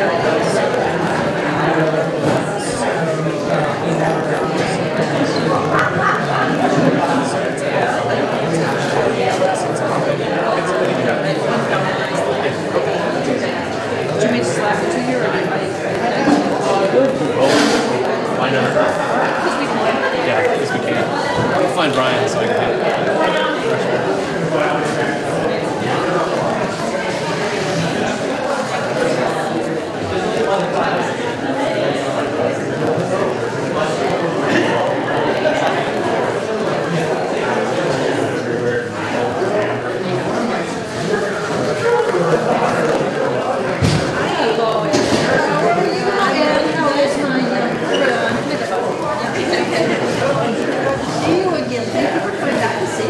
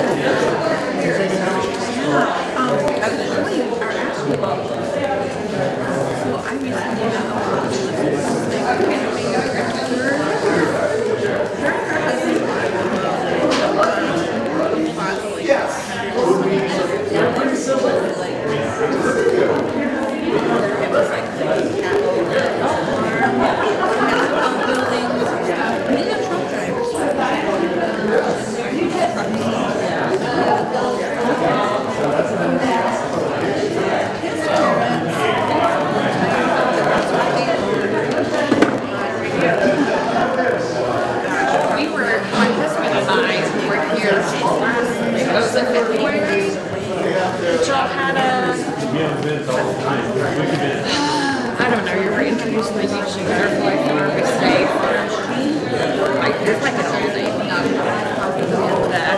My husband was supposed to do day, but he couldn't, so my dad came with me. But it was glad to be here and learn you. Why I always do. It's very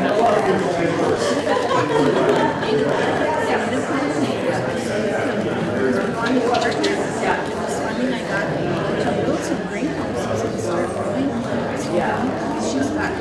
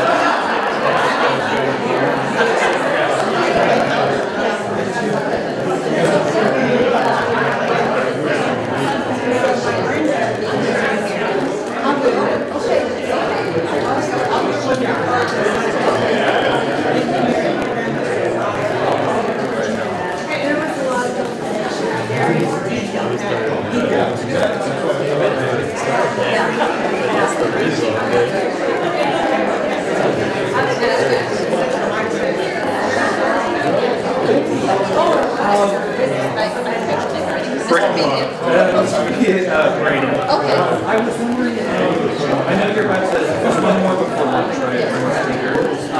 Would you be able to do anything during or after the executive session? That's fine.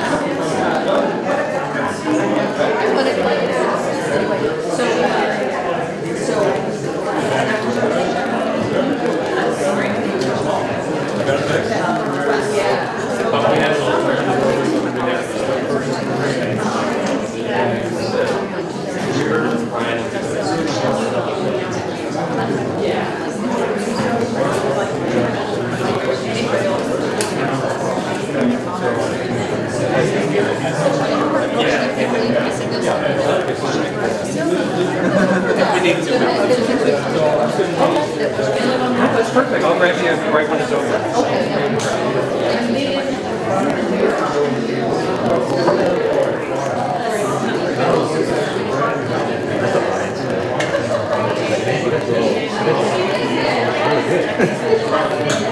Just ordered these today.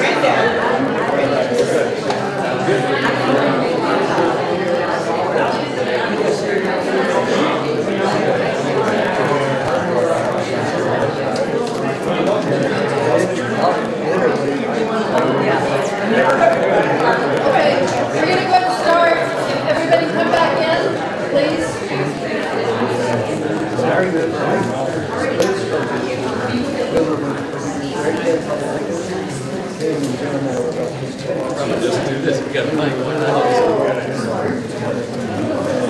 Okay, everyone, we're about to begin.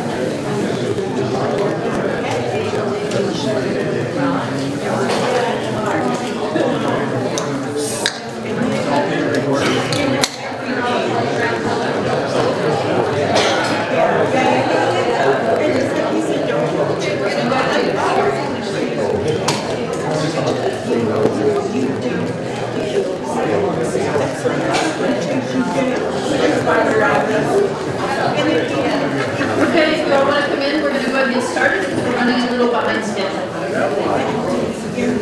I know you all don't want to miss March.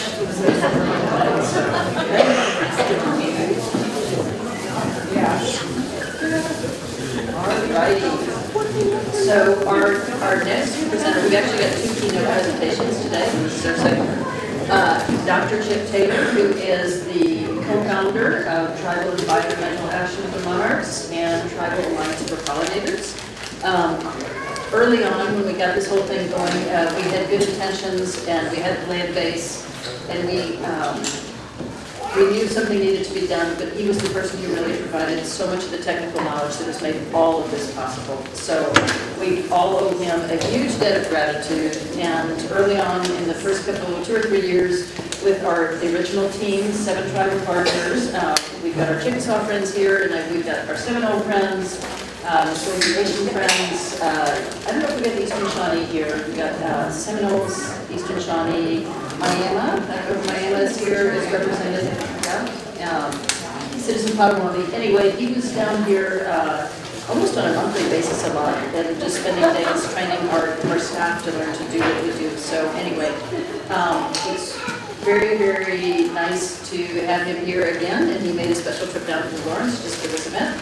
And he was the person early on when we were first talking about monarchs way back in 2014, I think, and he was talking about carbon and parts per million in the atmosphere, and he's been talking about this for a long, long time. So it's just great to have him here. So.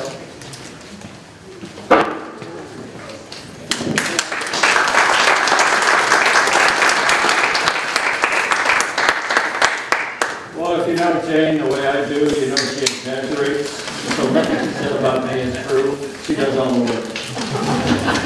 And for that, I think we should all be extraordinarily grateful.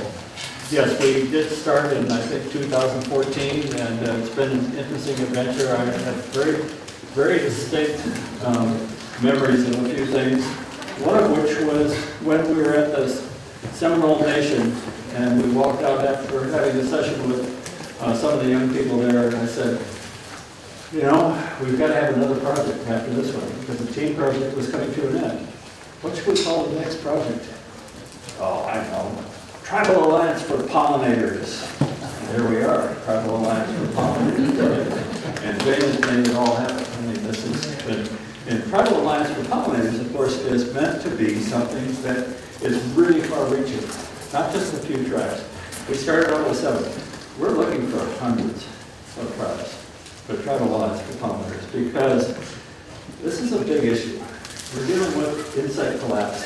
on a large scale, across continents. We have to get ahead of it. And that means we all have to be involved.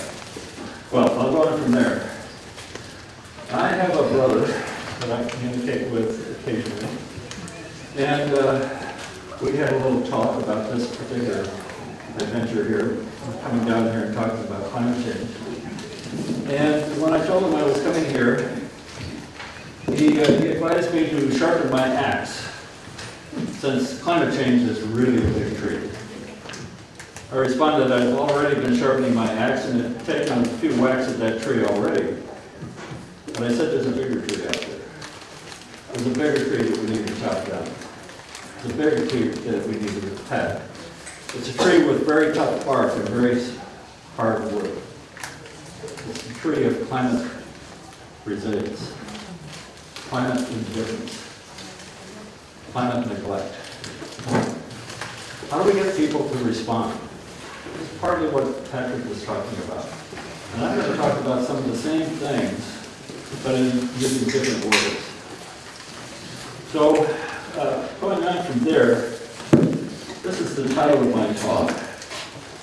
And Jamie and I have had a few words about this. Because she said, well, if you come down and talk, send me a few titles. Well, I sent her about 6 or 8 titles, all very simple.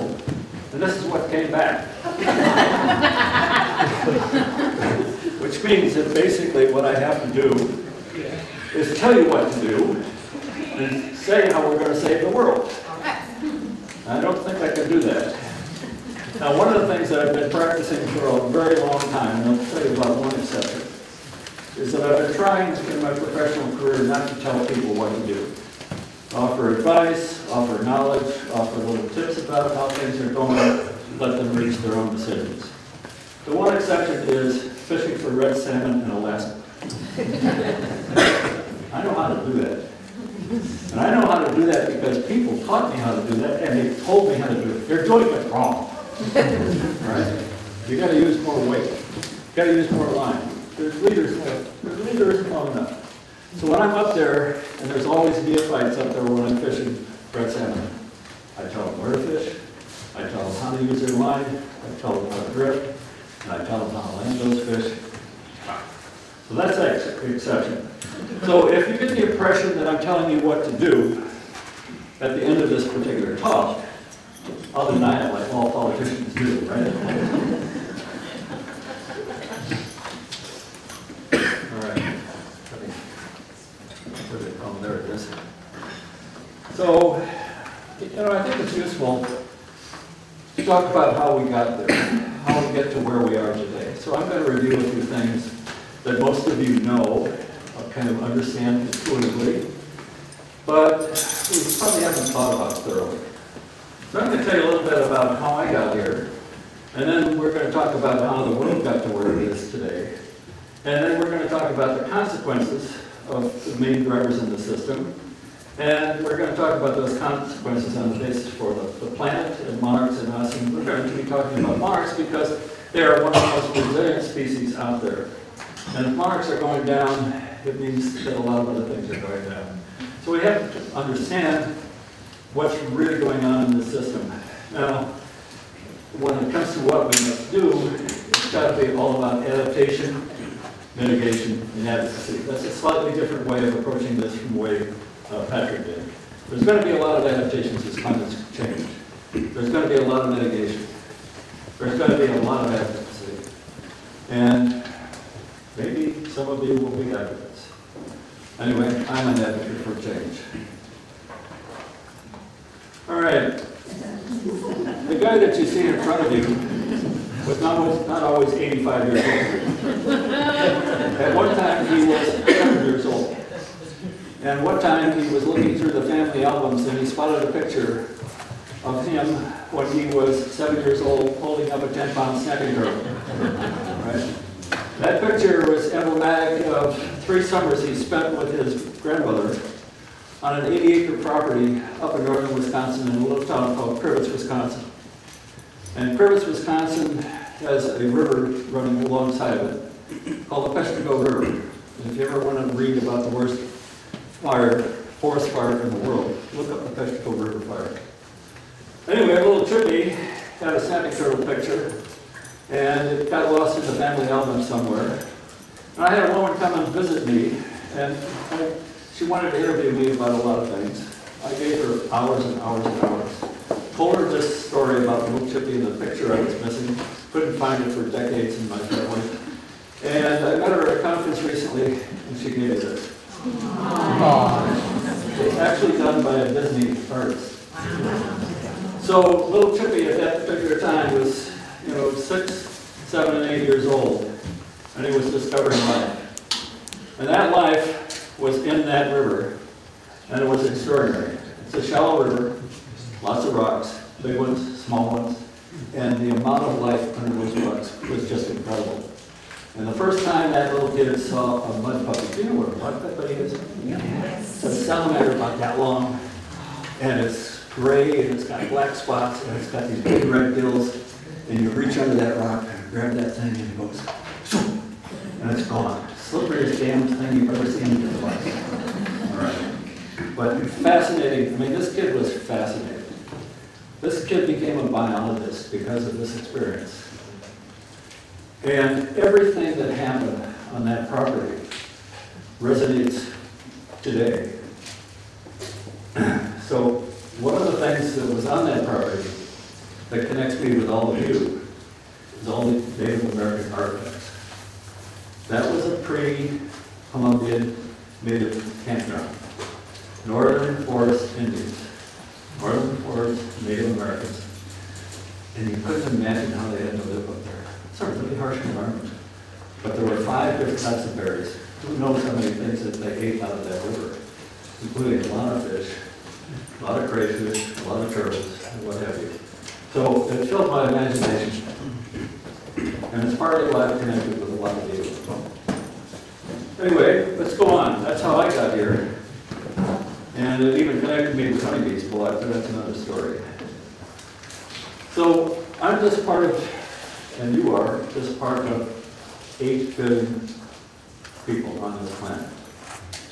We need to understand how we got to 8 billion people, because that is really driving what's going to happen in the future. It's driven how we've gotten here so far. So if you go back to 1850, you see that we had 1.2 billion people. You go to 1950, and just basically double that population in 100 years. And then you go to 2000, we're now up to 6.1 billion. And then in the last decade or so, the last 12 years, we've got another billion. That's extraordinary population growth. Absolutely extraordinary. And it's had a tremendous amount of consequences on this planet. And we have to understand how that happened, how we got there, what it means for all of us, what it's going to mean for the future. And it's a really big, serious thing that we have to think about.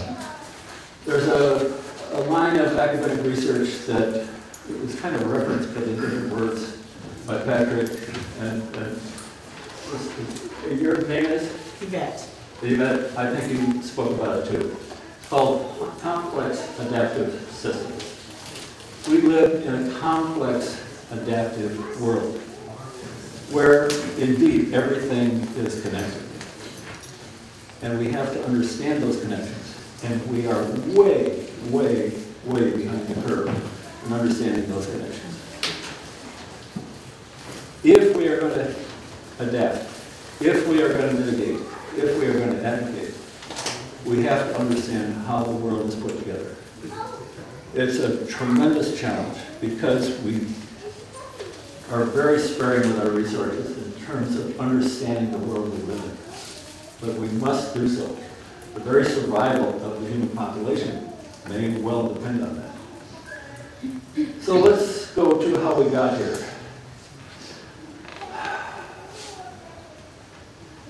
What are the main drivers of the drivers? Fossil fuels, no doubt. Science, a way of studying the planet. Technology, which derives directly out of science. Invention. So these led to improved healthcare, greater survival at birth, longer lifespans, improved food production, large-scale international commerce, a greater resource extraction, communication networks, universal education in many places, a lot of social change, better quality of life, empowerment of women is something that's still going on. We still are well behind on minorities, but all enabled or limited by geopolitics, culture, cultural resistance, and many times religion. So we have all of these things that are kind of derivative of fossil fuels and our way of looking at the world. If you look at this age of energy, you might ask when it started.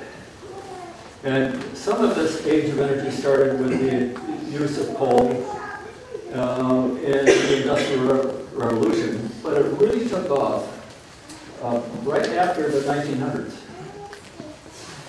And it took off after the 1900s because we learned to use fossil fuel and combustion engines. And we learned to use fossil fuel in a way to even make pharmaceuticals. So a lot of things can be traced just to the discovery of oil and the proliferation of the extraction of oil and the multiple uses to which oil was produced or used.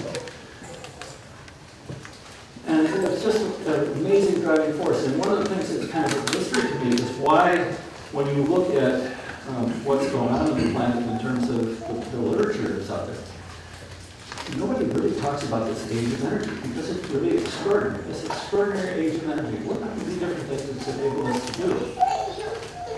And it's all based on fossil fuels, which were really starting to be explored in the United States in the 1870s. I'm 85, and I've lived almost half of that time. Half of this major expansion of the human population, major expansion of the exploitation of the planet, has happened in my lifetime.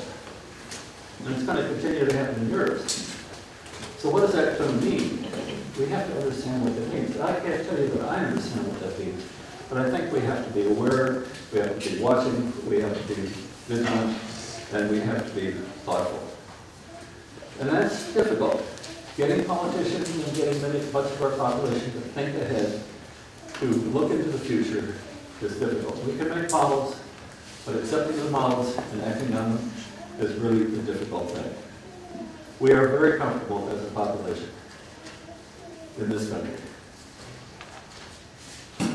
We want for very few things, except many of us who are below the line. We're too comfortable. We may be too comfortable to care. And then you look at the rest of the world, and the rest of the world is living on $1 or $2 or $3 or $4 a day, and they're too impoverished to care. So how do we deal with this climate indifference? And that's what Patrick was trying to talk about, with the ability to inspire. Anyway, we'll get into a little bit of that, and I'll get into a little bit about how I'm thinking about this as we go along. So let's take a look at one of the graphics here for what's going on. I don't know if you can see this, it's pretty faded, but this is the world climates from 1000 to present, and we had a medieval warming period that ended at about 1300. Then we had the little ice age that went from 1300 to about 1850. The little ice age was a lot colder than it is now. And then the Industrial Revolution started, and only a few countries didn't really have a big effect on the climate because it didn't increase CO2 that much. But then when we got to about the 1870s or 1900s, then the climate really, the temperatures really began to rise. And CO2 began to rise. So if you look at the details here, CO2 went from 285 in 1850 to 421 today. Massive increases in CO2. Now you get people that argue about CO2 is very, very low content in the atmosphere. Can't possibly have an impact. And humans can't be accounting for this massive increase in CO2. Yes, we can. And the reason is that they're isotopes of carbon. The main isotope of carbon is carbon-12. That's the carbon in plants. Plants pick up lighter carbon isotopes. Carbon-13 is a heavier isotope. It's an isotope that also decays. So when you look at fossil fuels, there's almost no carbon-13 in any fossil fuel of any kind. It's decayed. And it was not really taken up by the plant matter that constituted that fossil fuel. So you have a lot of carbon-14 thrown in, or carbon-12 thrown into the atmosphere. It has diluted and lowered the amount of ratio of carbon-13 in the atmosphere. So we know the historical ratio of carbon-13 to carbon-12 in the atmosphere. And now it's been diluted, and it's been diluted in proportion to all of the burning of fossil fuels. That's something to use when you run into a climate denier. We have that impact. We can show that impact.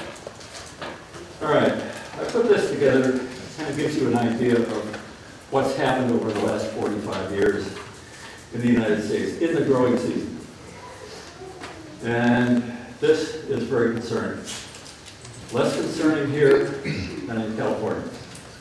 You don't want to be in any coastal state in the coming years. It's all the coastal states are getting warmer. Why are they getting warmer? Because the oceans are getting warmer. And so you see these red states are all coastal. You see all the 5 states, those 5 states are all coastal. And the reason for that is that the coasts are warmer. The coastal waters are warmer.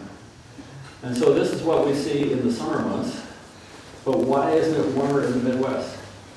Because the jet stream sits over Canada and has an impact on the weather that's from the Dakotas over to Michigan and then down as far as Oklahoma. What if the jet stream changes? We know that major currents are changing in the atmosphere. We know that major currents are changing in the ocean. So this is a concern.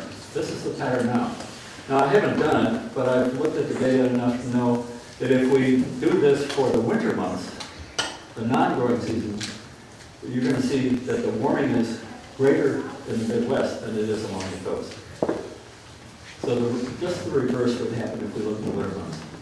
You know, they used to have a lot of fishing contests up in the northern states. Fewer and fewer. I used to be able to ice fish in Orange, Kansas. You know, you can see your frozen lake anymore. Certainly not in the last few years. Or if you do see one, it only lasts a few days. So, yeah, things are changing in the winter, and they're changing drastically. And that has an impact on a lot of the things that we're going to be talking about. All right. Now, there's a language here to talk about this, talk about climate change. And it comes in the form of adages, idioms, proverbs, slogans. It comes from our elders, it comes from commercial enterprises, it comes from the Bible, it comes from ancient Chinese writings.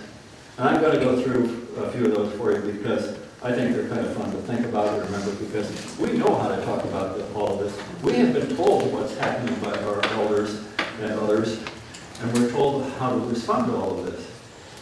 So we know how the world works, and that's what these idioms tell us, and these proverbs tell us. All right, let's see. All right, first one probably comes from physics. For every action, there is a reaction.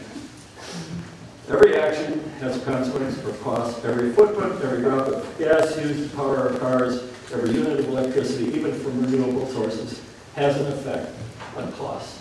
Everything has a cost. Everything, every action produces a reaction. All right, next one. This is commercial in order. There is no free lunch. Same sort of thing. Everything has a cost. You know where that came from? It used to be in bars. They would advertise a free lunch if you came in and drank that. Yeah, free lunch, but you got to pay for it with all the stuff you drink, right? All right, this is biblical. Reap what you sow. All right, what have we sown? Due to the burning of fossil fuels, greenhouse gases have increased from 285 to 421 in the span that we're talking about, and global temperatures have increased to 1.1 centigrade. That's only 0.4 centigrades away from what most people consider to be disaster. The increasing temperatures have resulted in melting glaciers, rising sea levels, increasing droughts and flooding, rising ocean temperatures, stronger hurricanes, seasonal changes in phenology, declining wildlife, including insects, and more, and the changes are just beginning. These consequences represent a really bitter harvest.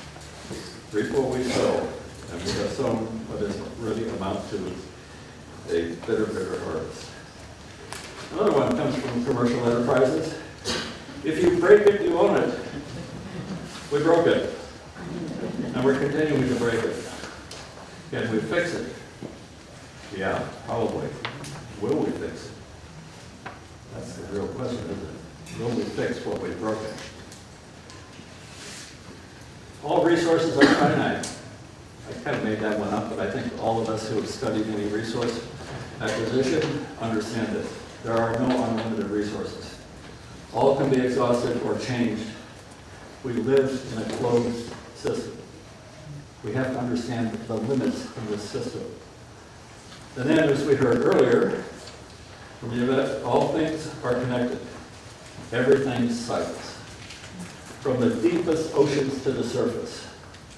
From the bottom of the atmosphere to the top of the atmosphere. Everything cycles. Some things cycle fast, some things cycle slow. You know, I've been thinking about, is there anything free? Isn't there something free? Yeah, sort of. I think photons are free. Light comes from the sun. That's about as free as you can get, but nothing else. Nothing else. All right, just a few more here to put all of this in common language here. There is a massive butterfly effect. There are ripples large and small in air and water that span the planet. El Nino events that start in the Mid-Pacific have detectable impact across the planet. There are seasons when dust from Africa reaches the Midwest. You know, it's one world, it's a small world, and things are all connected. Now, we're getting to implementation, advocacy, and so on. Actions speak louder than words. We've had a lot of talk. Talk is cheap. But actions require implementation, and it takes commitments, resources, planning, sometimes inventions, and of course, dollars. Action is required. There is no alternative. We have to act. We will pay the price if we don't. And then, nothing ventured, nothing gained. If nothing is ventured, humanity will be overwhelmed by change. The outcome is in our hands, isn't it? We are masters of our own fate. Just do it. The time for talk is over. We know what we have to do, just do it. And then lastly, the Chinese proverb, every journey starts with a single step. Resilience is all about taking those steps, one step at a time. Patrick was talking about the same thing. And then, from what Patrick was saying, I came up with a couple more that I added to my cheat sheet here. We're all in this together. It's an all hands on deck sort of thing that we're involved with. But, given that we're dealing with complex adaptive systems, if it's all hands on deck, we really have to understand what our actions will mean, what our actions will bring. What will be the consequences of all that we do? All right, now I'll move on to other subjects. You know, as Patrick told us that we're going to get more rainfall, we're going to have more extreme heat, and so on and so forth. So a couple of other things, you know, once we get the extreme heat, extreme rainfall, we're going to find out that people are going to tell us it's raining cats and dogs. Yeah, sure. And those experiencing heat waves will tell us and demonstrate. You can see a lot of demonstrations on Google. It was so hot you could fry an egg out of it. And we like to, as a population, we are, and this is an example, we are likened to the frog except with water on the stove that enjoys the gradual warming until it is too late. And then we will be reminded that we have been making hay while the sun shines for too long. And now we must pay the bill is due, and we must pay the piper. I had fun putting this together. Yeah, for the consequences of very indulgent behaviors. But there is a serious point down here at the bottom. And this is a report that just came out this past week. Economists are looking at what happens, what is happening. And they have determined that these extreme events that are increasing in number and severity are destroying the infrastructure, which means that governments and citizens are forced to spend money rebuilding rather than investing and creating. In other words, this thing that we've created is kicking the legs out from under us. It's another metaphor, another day, kicking the legs out from under us. We're in an unstable condition, so we have to be resilient. We have to get back to a greater point of stability. So I'm going to show you just a little statistics here that are kind of concerning, to say the least. This is the number of days of 100 degrees in San Francisco and San Antonio per decade. You go back to the 1890s, and it was 3.9 days a year when you have 100-degree temperatures. In the 2010s, it was 17 days per year when you would have 100-degree temperatures. That number is expected to double by 2036. Whoa. I don't think I'm going to move to San Antonio. All right. This is data from Austin, showing pretty much the same pattern. And I think I saw a note on San Antonio that was just last year, 2022. They had the hottest summer ever. They had 59 days of 100-degree temperature. That's in the future. It's getting warmer. And this is the kind of heat that we can relate to, because this affects all of us. This affects our energy bills. It affects everything that spends off of that. All right, this is another figure showing all of that for Austin. And you can see how solid that's becoming over there to the right, where it's just getting warmer and warmer and warmer. Texas temperatures are expected, on average, over Texas to be average 3 degrees warmer by 2036. All right, now we're going to go to monarch butterflies. And this is Chip Taylor trying to enter the School for Monarch Studies in 1992. You know, it's really hard at first to learn to open the door. I eventually pulled open the door and really got involved with monarch studies starting in 1992. It was a challenge for sure because I was way behind the curve. But we are way behind the curve on a lot of things. And the only way to get ahead of the curve, the only way to anticipate what's going on is to study and to make mistakes and to learn. Right? So I learned, and I have a lot of wonderful experiences with monarchs. Things that you don't really understand, but you just stand in awe of. Here I am in Mexico, standing in the midst of a river of butterflies that are leaving the colonies and going down slopes looking for water. And I talked to you about a river of butterflies that I hated. These are narrow passages of butterflies, maybe 100 feet across, going at 12 miles an hour, bat out of hell sort of stuff. And they're coming so fast that they bump into things. It's really astonishing. And here's one picture of it. How many butterflies are in that picture? And that was just 1 second. Yeah? It's got to be thousands. And that goes on for hours. You know, 2 or 3 hours in the morning, you'll see this river form. Then in the afternoon, they will go back up to the colonies, but not in the same form. They'll go up in multiple rivers to get to the colonies. They take their time getting back. So you've heard a lot about how monarch populations have declined. A lot of it is misuse of information, quite frankly. We've had really good populations in the early 90s. And then we had a lot of habitat loss starting in 1998, going through 2006 because of the adoption of Roundup Ready corn and soybeans. And if you look at a lot of these things over here on the left, you'll see that there are various years in which the population has declined for various obvious reasons. 2004, 2009, really cold summers, they couldn't develop a population very well, and the population declined. You get butterflies coming too far north too soon, as in 2012, and I'll show you this. They come too far north too soon, then lay their eggs in areas which will be colder. They take too long to develop. The age of the first reproduction is much older, and the population declines because they don't have enough of a cohort breeding in the southern part of the distribution to produce enough butterflies in the northern part of the distribution that lay a lot of eggs in the summer. Then you have a situation like 2013 in which the butterflies coming out of Mexico were so slow and so late in getting to the northern breeding areas that essentially they lost half a generation, if not more, right? So everything that I see in these data is determined by two things. One is habitat availability, but once we understand habitat availability, then we look to weather. Habitat availability provides the upper limit, the upper standard for what the population can reach under the best optimal conditions. But those occur very, very, very rarely. So what determines what happens all the rest of the time? That's weather.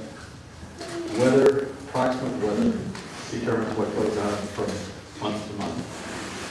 So in order to understand this, I've broken this population's annual cycle down into 6 stages. So this, I'm building what we call a stage-specific model. So you have overwintering that occurs down here in Mexico, where S1 is, and what's going on in each of those stages, because they're defined temporally, they're defined by months, they're defined by what the plants are doing, and so on and so forth. So I don't have time, I don't think you need to go into all of the data here, but the point here is that if you look at these stages, you understand what's going on, what goes into a stage, what happens within a stage, you can pretty much get an idea of what's available to start the next stage. So it's a simple progression. So what I'm going to talk to you about is what's changing out there for monarchs, because it's changing out there for all of us. So the spring temperatures are changing, the fall temperatures are changing. Droughts are becoming more common and more severe. Diapause, which is an overwintering stage for these butterflies, diapause is something that is dependent on temperature. Entering diapause is something they have to do before they migrate. They have to become non-reproductive.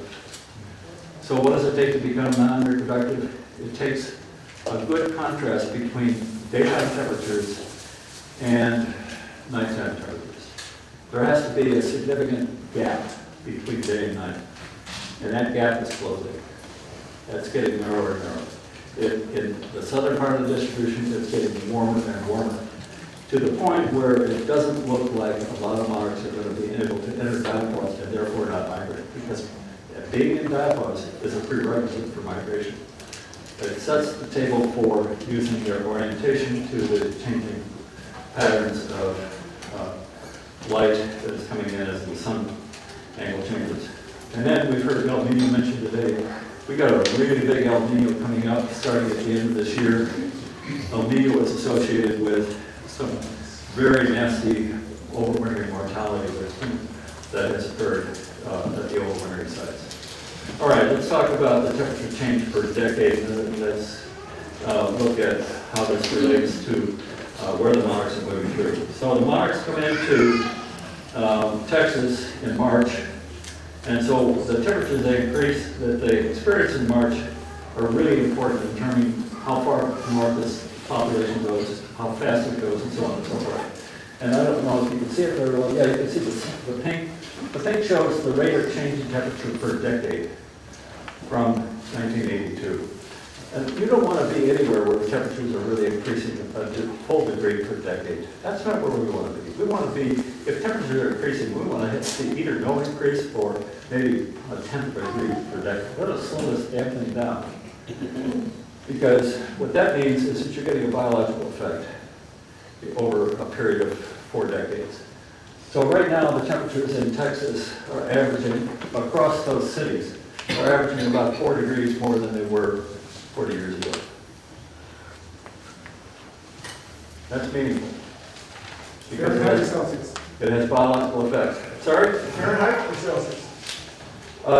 These are all Fahrenheit. Still relevant. because that's well over 2 degrees centigrade over 40 years. All right, then we go to September, and we see the same sort of effects, except now we're involving the northern cities as well, Minneapolis, Des Moines, Topeka. And what that means is the migrations are slowed down. When it gets really hot, the butterflies don't move. There are consequences. The butterflies aren't moving, they're hanging up in trees. Some of them may be starving, others because they can't get the nectar because it's too hot.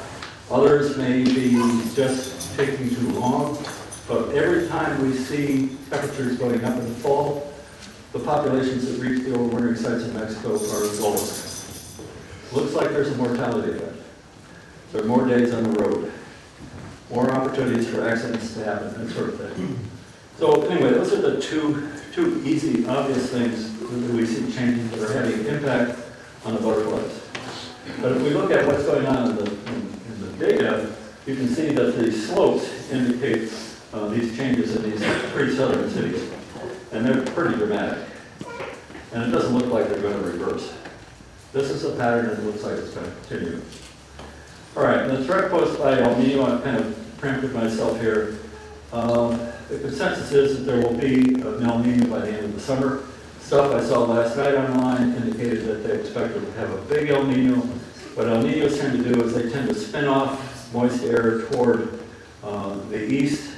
That has happened several times in the course of what we've been seeing down there in Mexico. And these El Nino events are associated with monarch mortality in Mexico, drought and crop failure in Australia, Asia, and South Africa. And winter rain followed by freezing temperatures killed 70 and 80% of the monarchs in 2002, 2004. Fortunately, those populations were robust enough so that they were able to recover, they were resilient. And then the snow following El Nino-like events that occurred in 2010 and 2016 killed 50 and 60% of the monarchs. So there's another thing about El Nino. The prediction is that if El Nino is as strong as they think it is, that 2024 will be the hottest ever recorded as a global temperature for the planet. Okay. So this is what El Nino does.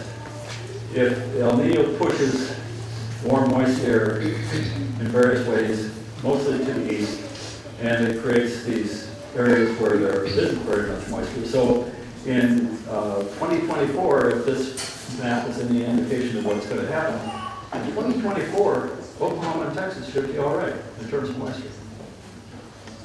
But after that, all bets are off once the El Nino resides. Well, there's diapause, and I've kind of told you all about diapause already. It would probably take too much time. So, yeah, I'm really concerned about diapause because that means that as it gets warmer, fewer and fewer butterflies will be joining the migration because they won't be able to go into diapause. Now, the threats posed by droughts in Texas. I've been getting into some of the Texas climatology data. And that, you know, it doesn't directly apply to Oklahoma, or does it? Probably does, right? And you're close enough to Texas, you're going to feel the effects of Texas climate. But Texas looks to be like the next dry state. It looks to be like the next state that is going to be begging for water and trying to figure out its water problems. So,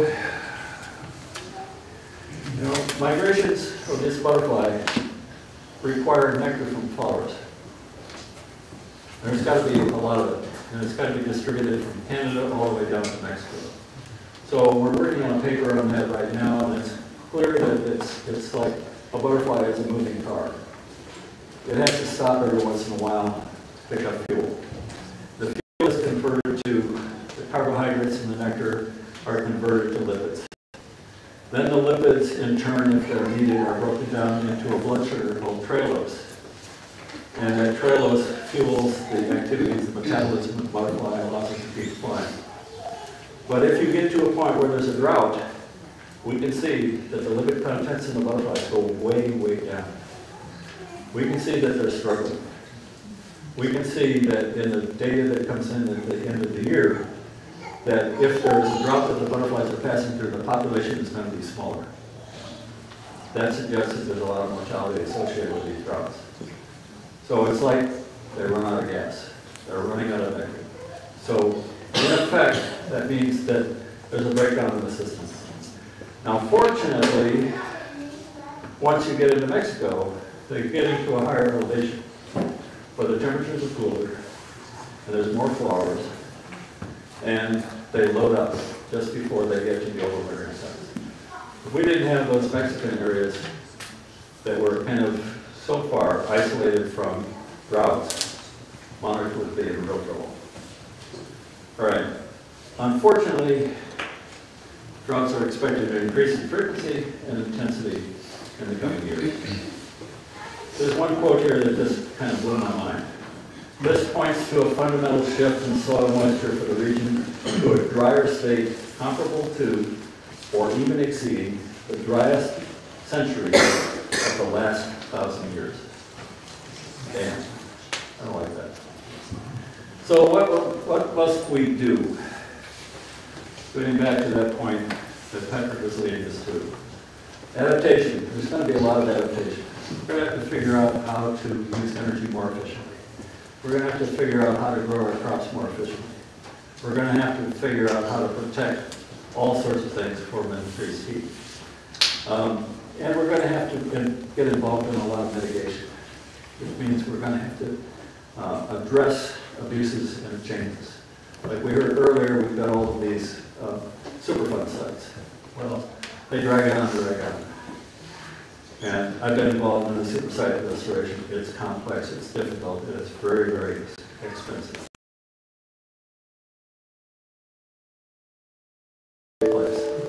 And then we have to advocate, because the only way we're going to get out of this in terms of step forward, we have to stop talking. We have to cut down that tree of climatic indifference. We have to be a population that is led by Greta's. You know who Greta is, right? You know Greta Thunberg? 15 years old. She told us what to do.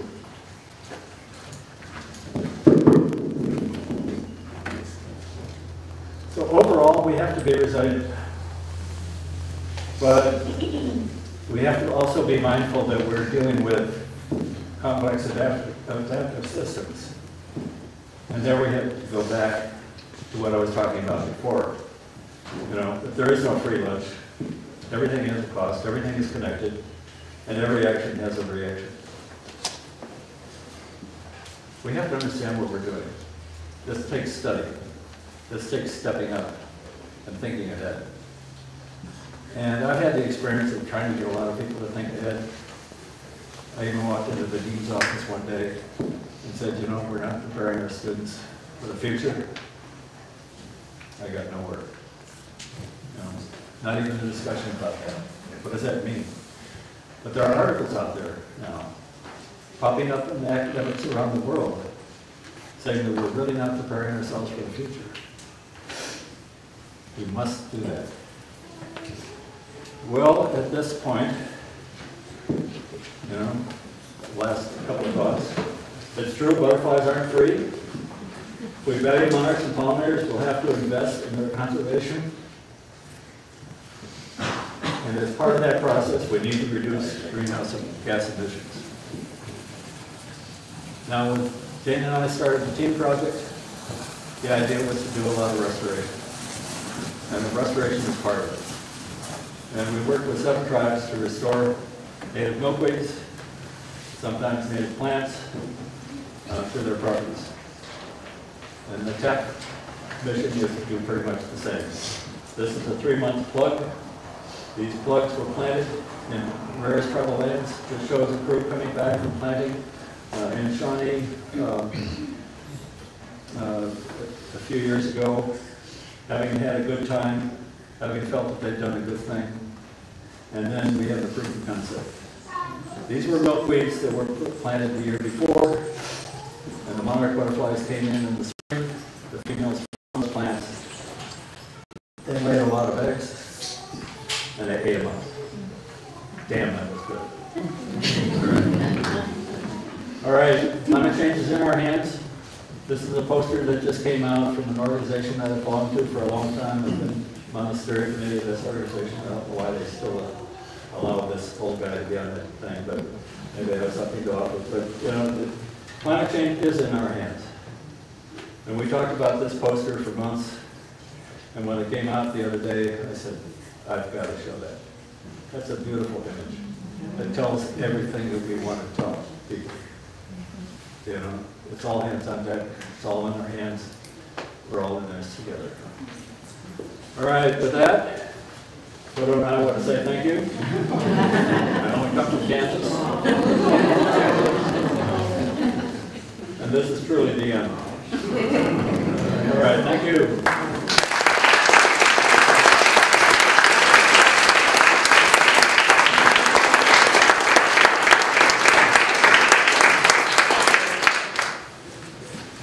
Have any questions before we go? Yep. Ready? Chip? Yeah. You said that with increasing temperatures, it'll be more difficult for monarchs to enter diapause. Yep. Or it already is, and that therefore they're slower to migrate south. Yep. Is it possible that on their way south and everywhere as they go south, it's warmer there than it should be as well, that they will just give up on migration and, for instance, try to spend the winter in Texas? Is there? Well, what happens, you know, everything is complicated with monarchs as it is with everything else. So, you know, when you have butterflies coming, say, out of Minnesota, and they get to Texas, and it's 90+ degrees in Texas, all right? The way the physiology works is that the brain heats up, the hormones kick in, the hormones will take them out of diapause, and they'll stop migrating. So that's already been happening. It's probably been happening every warm year. What I'm talking about is even the entering of diapause, right? So as you look at the continent, the number of butterflies, well, let me simplify it a little bit for you. Most of the butterflies, 80% of the butterflies, maybe 90% of the butterflies that get to Mexico come out of an area north of 40 North, which runs north of Lawrence, Kansas, St. Joseph, Missouri, all the way over to Philadelphia. So you look at this upper part of the continent, and that's where most of the butterflies come from. What I'm concerned about is the butterflies down here that are below 40. Some of those are reproducing late in the summer. And what I want to know is whether when it gets really, really hot late in the summer, whether those butterflies can enter diapause and get to Mexico. And I think what I'm seeing in the data, particularly from 2019, is that they can't enter diapause. It's just too damn hot. All right? But, you know, you got it both ways. Butterflies that are already in diapause break diapause. Butterflies probably are not even entering diapause because of extreme temperature. All right. Anybody else? I hope it didn't freak you all out. But, you know, Jane wanted me to be a cheerleader. I'm trying to be a cheerleader. Really, we gotta step up. Right? Go ahead. Okay, you mentioned Greta, and I'm crazy about writing haikus all the time. So I wrote one of her, and I said, "How dare you?" she said. "Politicians don't listen. Really, how dare us?" Yeah. Thank you. Thank you. Very nice. All right. Anything else? You can catch me later. All right. Thank you for listening.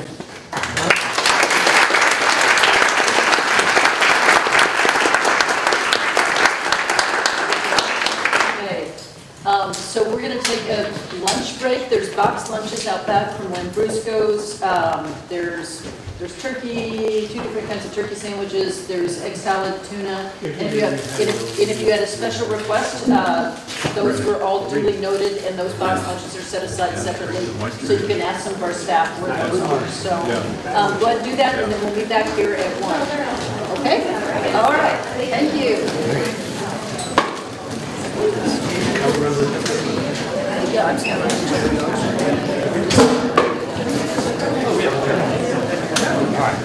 We're gonna have a little bit of lunch, then we're going to start walking.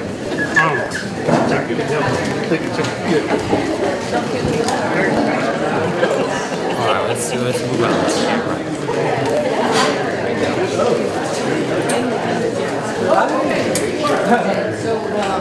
Right now, a good time? I'm actually about to leave here after this. Okay, sure. Would you mind if we went a little ways kind of out there, just so we're, yeah.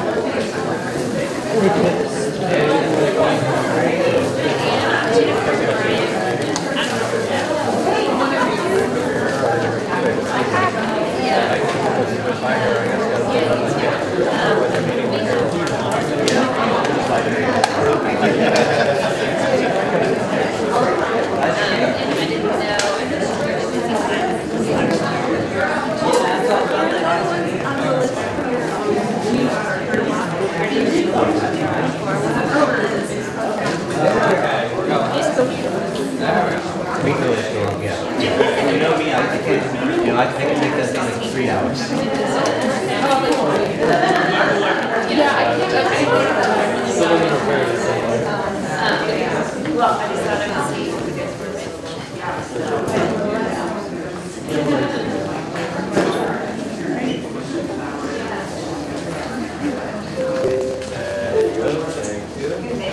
Yeah.